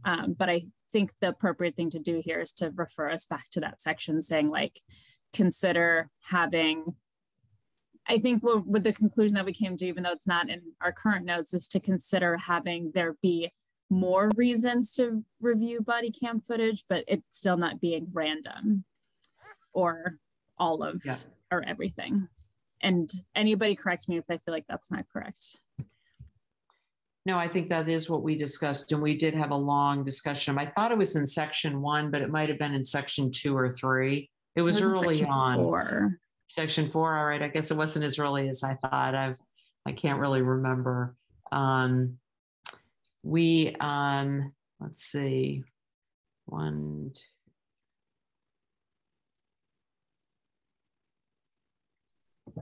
Right, I did go back and I found 3, 4, and 5. So I know that we do have those in the minutes. Oh, great. Excellent. Mm-hmm. Yeah, I would hate to lose something here.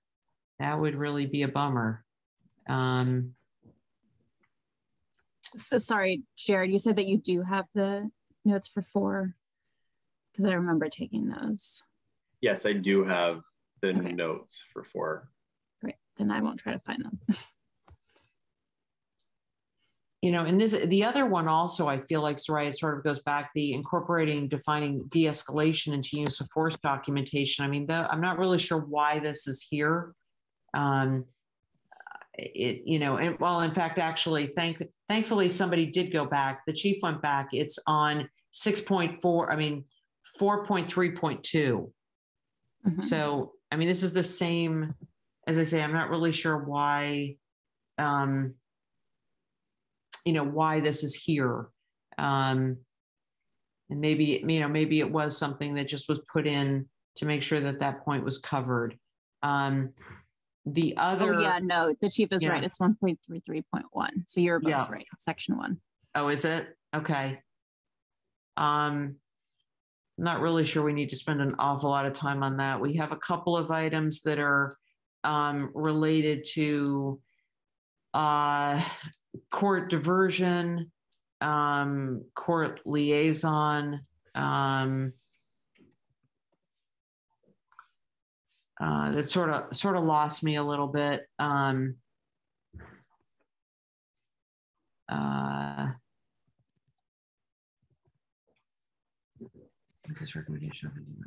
Oh, good. So Jabu, you thought this was a good recommendation. 8.9.1.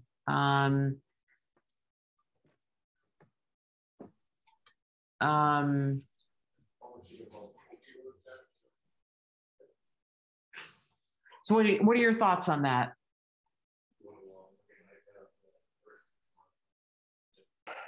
I mean, I'm always for trying to keep people out of jails, and it seems kind of like court diversion-esque kind of process here. So anything that kind of keeps people outside of jail and kind of like reducing that kind of harm that does on like people's lives, I think that's a great idea. And I mean, how we go about actually implementing that, I think that's another question. But I mean, yeah, it seems like this is kind of not really a BPD purview thing. My understanding is that it's district attorneys and state attorneys that kind of determine whether they push for jail time and those kind of things like that. So I don't know how we get this information to DAs of the state, but yeah. Yeah, these ones that are sort of beyond our purview sort of got me, sort of left me not really knowing how to, because I I agreed that they're good, but are they, you know, how much do we have to say about that? Go ahead, Jeff, please. No, I would agree with Jabu. I think, you know, if for whatever crime might have been committed, if you could do court diversion, I think a mandatory job training program, you know, if you don't want people to repeat their crimes, I mean, to get them trained into something and make them a valuable member of society to have a job, I think it would be a good opportunity to try to incorporate that. So maybe this is another one where we can really just say that, you know, obviously this is beyond our immediate purview, but certainly the city supports any jail-based diversion and care coordinated programs that keep people out of prison and give them resources to be able to build successful lives.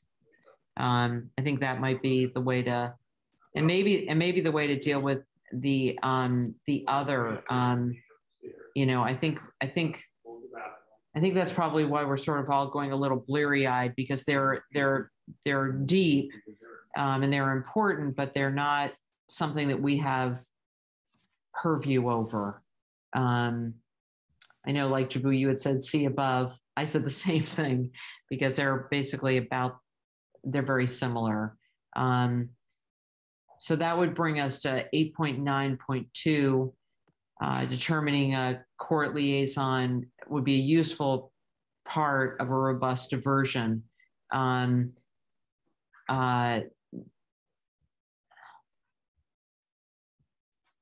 Same thing. Perhaps. Yeah.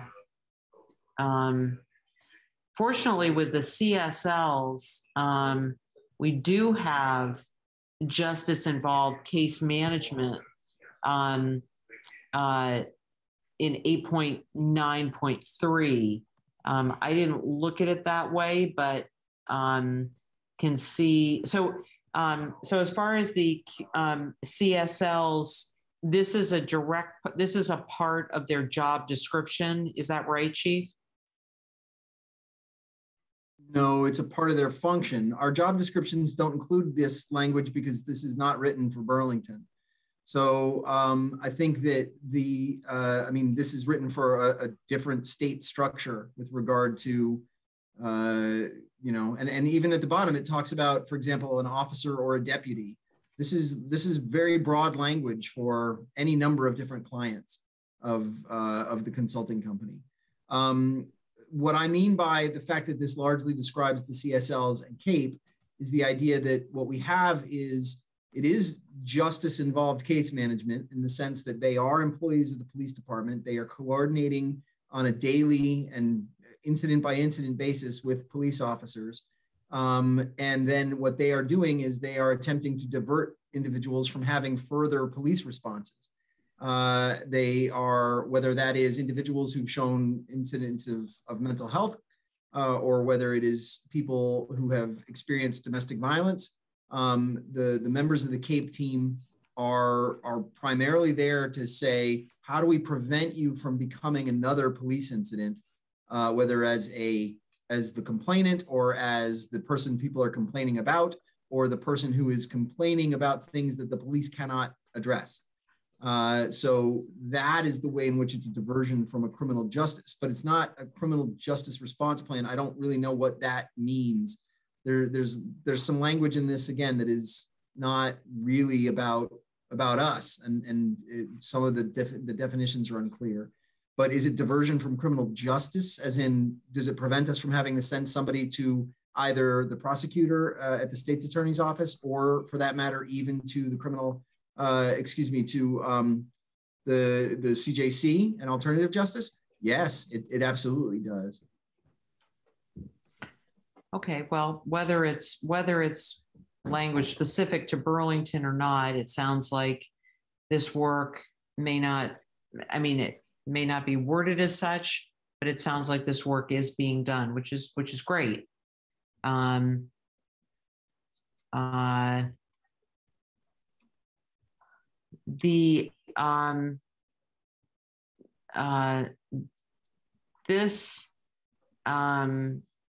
Having a clinician embedded in telecommunications, I didn't really know where to go with that. I see, Jeff, you had said that, who makes this decision. Doesn't sound like we make that decision.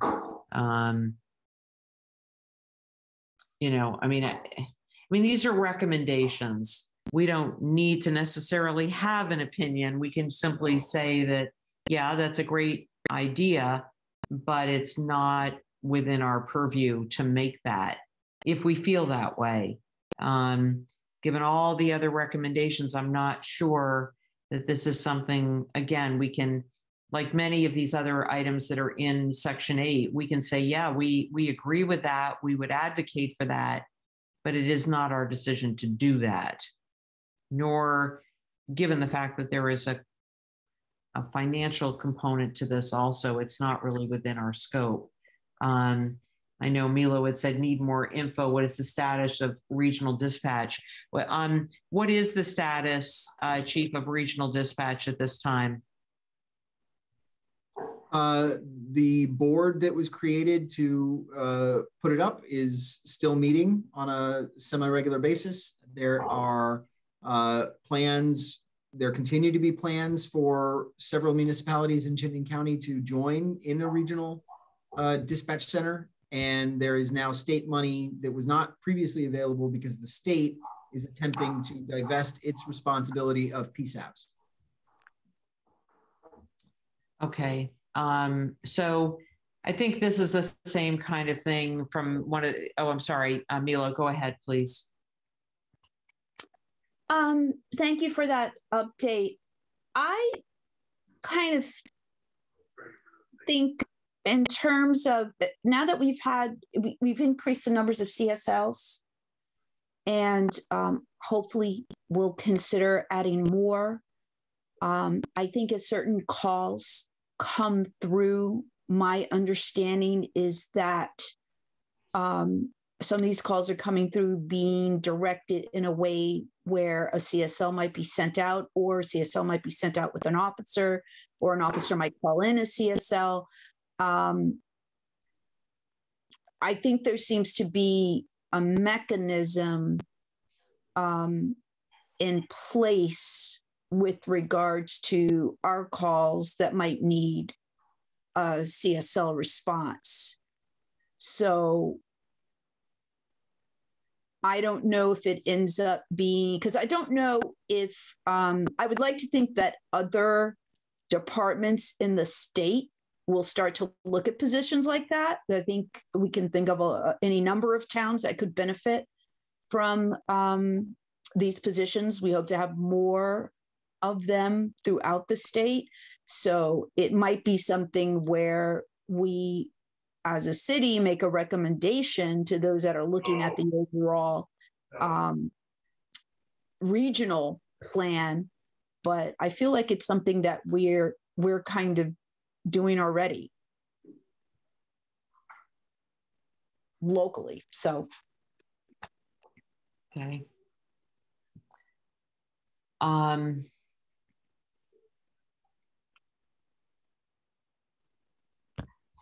So again, you know, with 8.9.4, 8.9.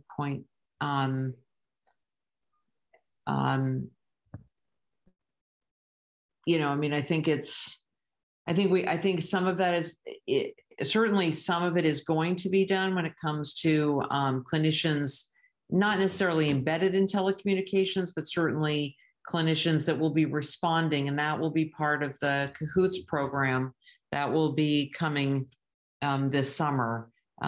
We might be able to simply just say that, you know, this is something, yes, that we are absolutely doing.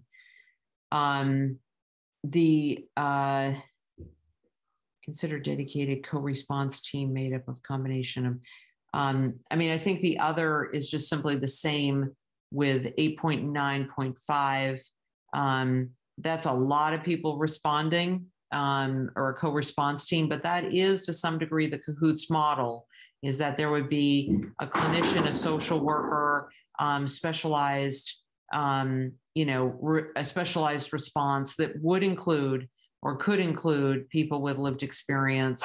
And obviously they would be responsible to, it would be in coordination with UVMMC.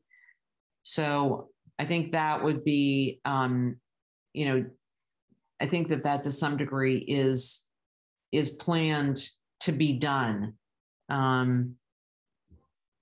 So when the chief says consider, I think to some degree, a lot of it may be not as much, but a lot of this is, where it says medications, you know, paramedics can assist with medication delivery.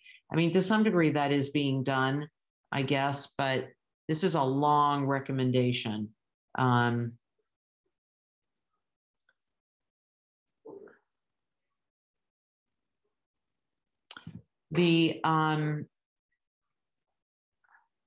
see.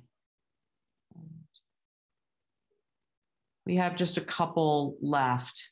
That would be 8.9.6, a traditional co-responder model, a clinician riding with an officer or deputy.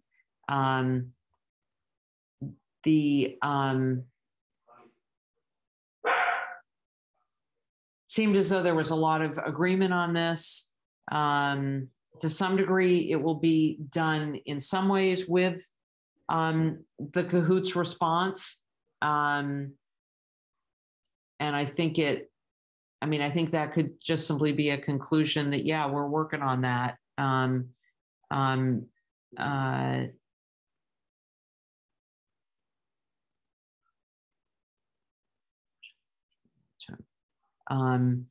Although the cahoots response does not include a clinician writing with an officer or deputy, it only includes a non-police response. So I'm not really sure quite where to go with that. The public safety continuity plan did include the hiring of CSLs and CSOs.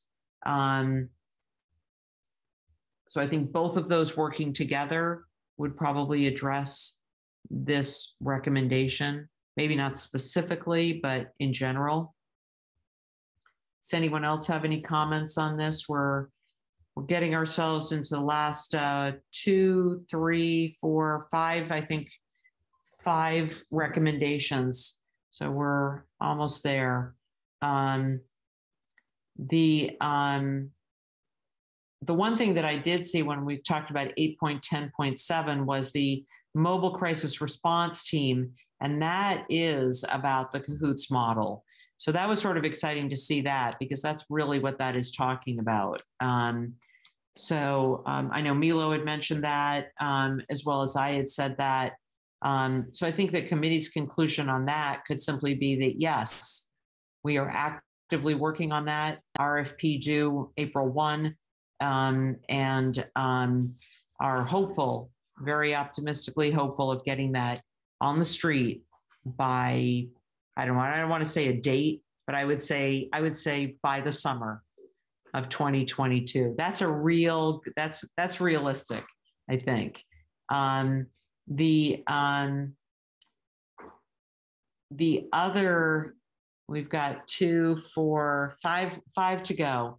So the 5th to the last one is social service providers in the city of Burlington should submit clear scopes of their work and related budgetary needs to address staffing.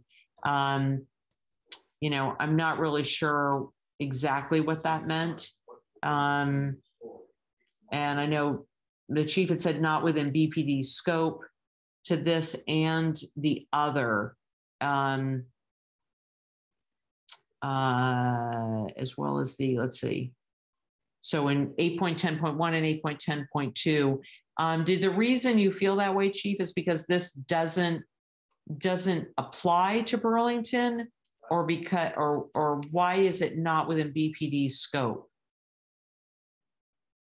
The Burlington Police Department can't make social service providers submit scopes of work and budgetary needs to us or to the city, for that matter.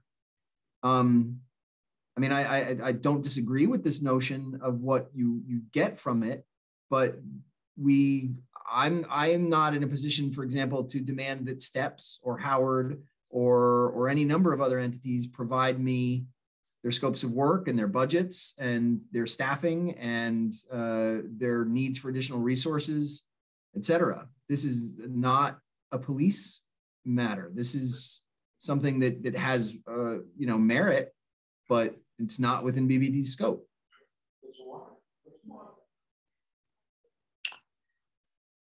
Yeah, no, I wasn't really sure where to go with that. Anybody got any suggestions on 2 of our last 5 recommendations?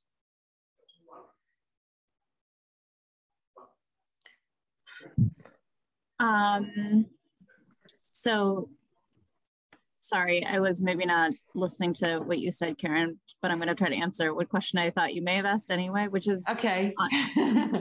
On 8.10.2, I wonder if that should be assigned to the city council. I think I'd agree with the chief that that's outside of the police department scope. Yeah, that's if we want to carry it through, and that could be that could be discussed as well at the mental health summit. I mean, we're going to have all these providers that are there. Maybe there would be an opportunity. They're all social service providers. Maybe there would be an opportunity for additional conversation. So, I mean, what this is really sort of talking about is sort of like what they sort of like what they do at community stat meetings, talking about resources, talking about who does what, but they don't submit clear scopes of work. That definitely does not happen at ComStat meetings. So yeah, I mean, that could be a referral to the council, maybe on both of those items. The 8.1 or 8.11.1 was develop telecommunications specific CIT or include telecommunications in a 40-hour CIT. So it sounds to me like that is in the works. Currently trained dispatchers in negotiation and crisis communications, also send them to team 2. I mean, I don't know. I think that next step is actually a pretty good conclusion. What do you think?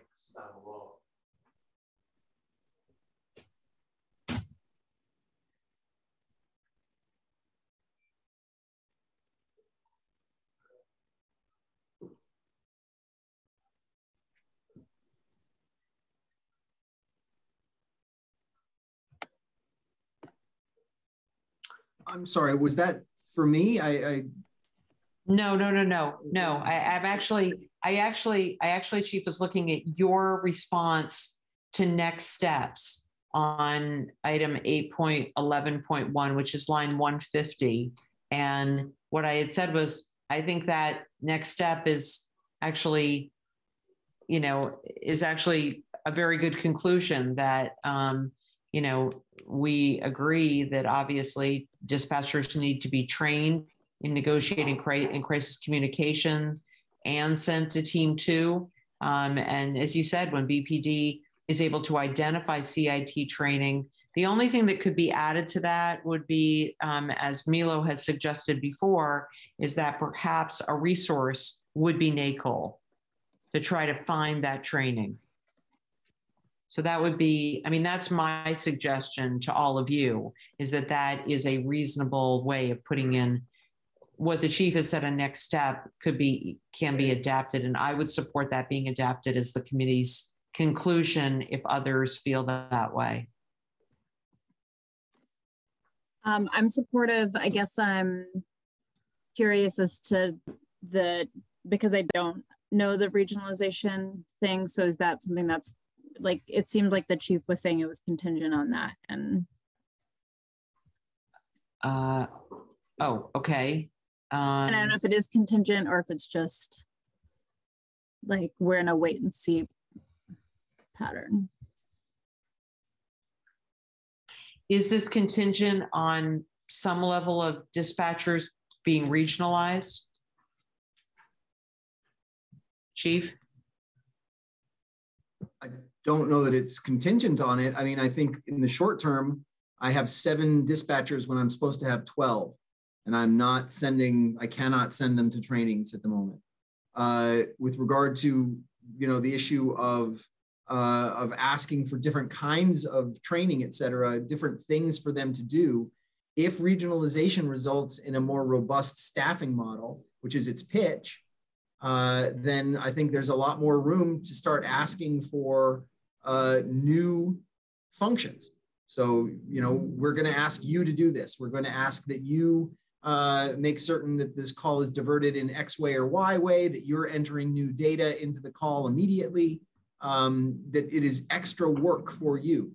For the time being, I am loath to give extra work to overworked people.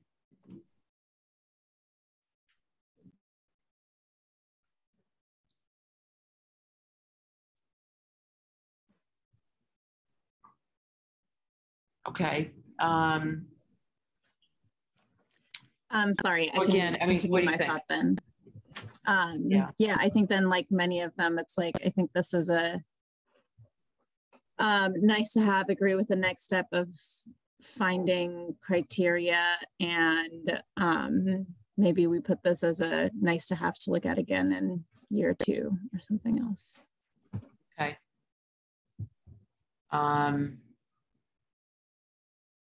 So we've got 2 more left. 2 long ones.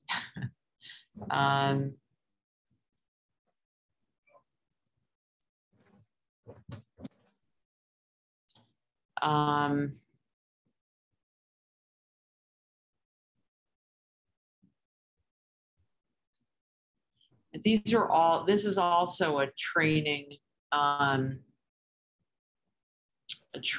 issue to a large degree.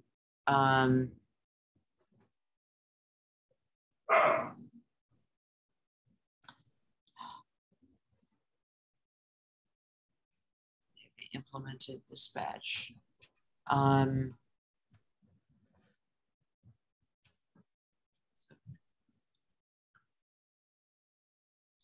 Can't really see the bottom of this. I don't know, for whatever reason, I can't get the bottom of it.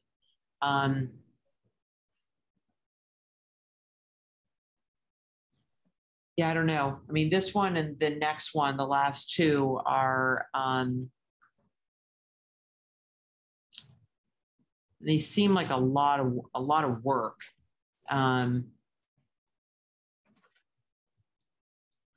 Maybe the better way is just simply that, at least at this point, that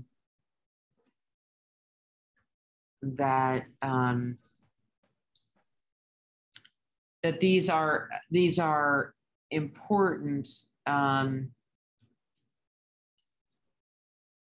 but are fairly it sounds like to me like they're very labor intensive.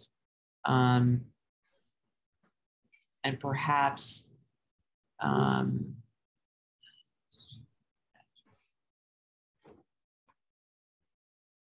mean, the first one is more of an issue about that it could be implemented, you know, as they regionalize. And the second one is really a lot of work. Not really sure where to go with either one of them. There are our last 2, probably we are both, I see a lot of eyes that are like, wow, okay, we are in like the home stretch, people. Oh, I'd love to have everybody smile about that. Yes, we are in the home stretch.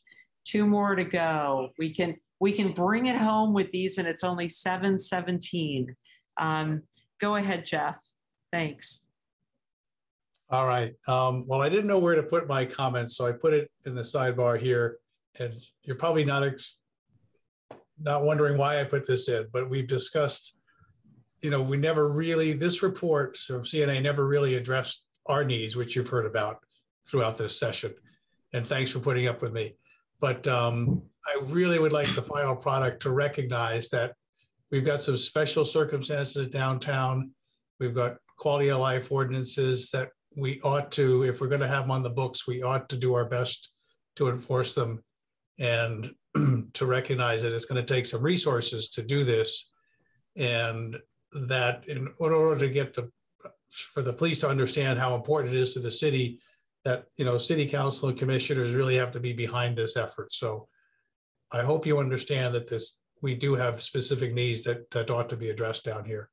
So, and to further my comments, just and you just recognized it, Karen, there's an awful lot of work to do here if we're going to implement these recommendations. And so, you know, the budget, I hope, would increase exponentially to, you know, put more officers on the force, and staffing needs are going to grow to do this all correctly. So I think everybody understands that. So those are my final comments. Thanks. Okay, thank you. Thanks very much. Your and by the way, I've enjoyed working with everybody. What's that? I've enjoyed working with everybody. Thanks so much. I'll save that for as we walk out the door, virtually, so to speak. Go ahead, Milo. I would just like to remind my friend, Mr. Nick, that this is a holistic approach for the city of Burlington that does include the business community, and that in fact, some of the things that we've discussed, such as the cahoots model, I feel are going to be of huge help to the downtown area as well as the rest of Burlington. And I just want him to continue to not just to remember that all of Burlington has needs. And if we are following a holistic approach, then that's going to incorporate the downtown area as well as the community and the greater business community throughout the city. Thank you. Thanks very much. Certainly, Jeff, your comments have been heard and will be on there for the record, and not just simply that it's a list of recommendations and we come up with a report, but also that we implement them. So we can't just talk the talk, we have to start implementing and walking the talk. And I think doing that and doing it in a way that supports everyone, including the downtown. We need a downtown, we need a vibrant downtown, but also supports everyone else is the whole goal of this. And certainly I believe the goal of the CNA report and recommendations to have a full and functional assessment and be able to move forward with that full and functional assessment. I think probably we can come up with some sort of a committee conclusion for 8.11.2 and 8.12.1.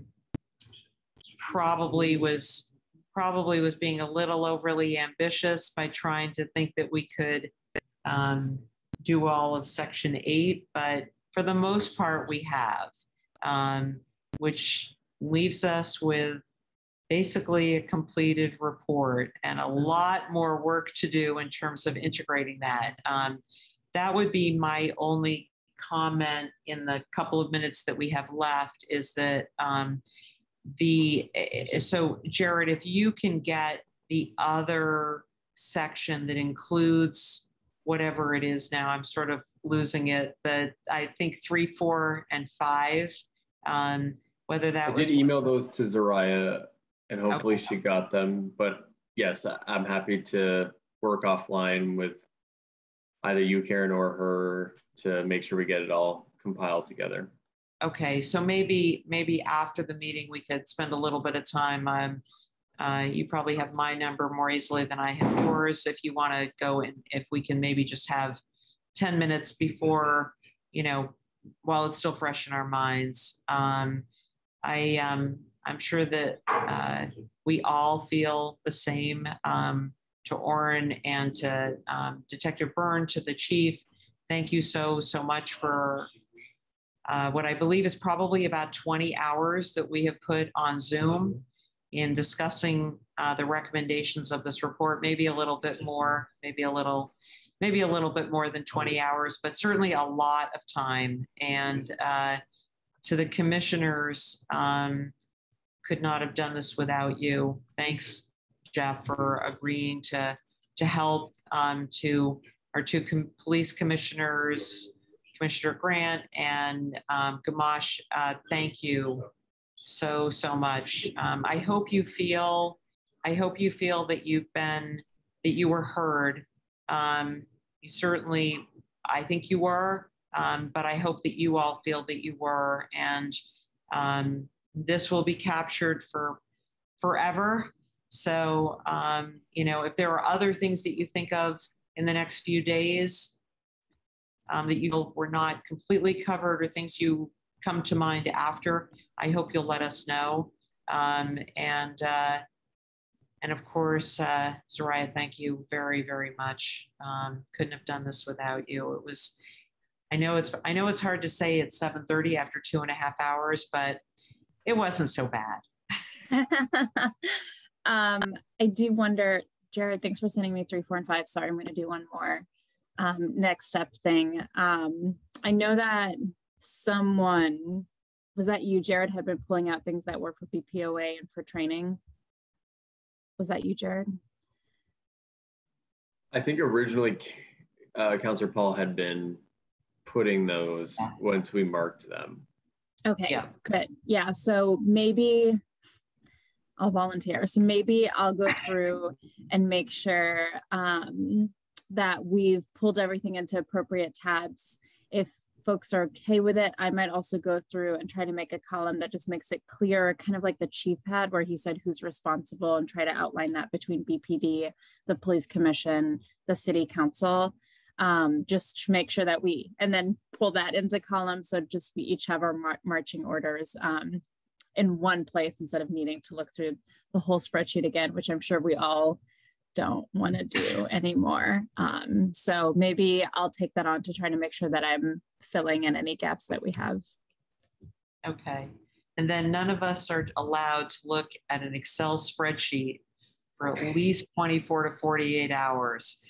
This started as a pretty simple spreadsheet, and it has become a pretty amazing document that we should all be incredibly proud of, because it was a lot of work and we've got a lot of information on here. So the next steps are, what Soraya had mentioned, and then also, the resolution called for a report back to the council. I will, over the next couple of days, be working on that with the goal of trying to get that done by the 31st of March, which would be the end of the council year. I will do my best to be successful with that, and then a draft will be forthcoming. If you think of anything else, by all means, please call me. I'm deeply grateful to all of you. Thank you. Thank you so, so much. Not that anybody is watching the clock, but it is 7:27. I think unless there are any other items to address, that we can be adjourned. Any other items? I don't think so. Great. Okay. Have a wonderful evening, and thank you again. Thanks so much, everyone. Really appreciate it. Yes. Bye-bye. Awesome. Thank you all. Bye. Thanks. Bye.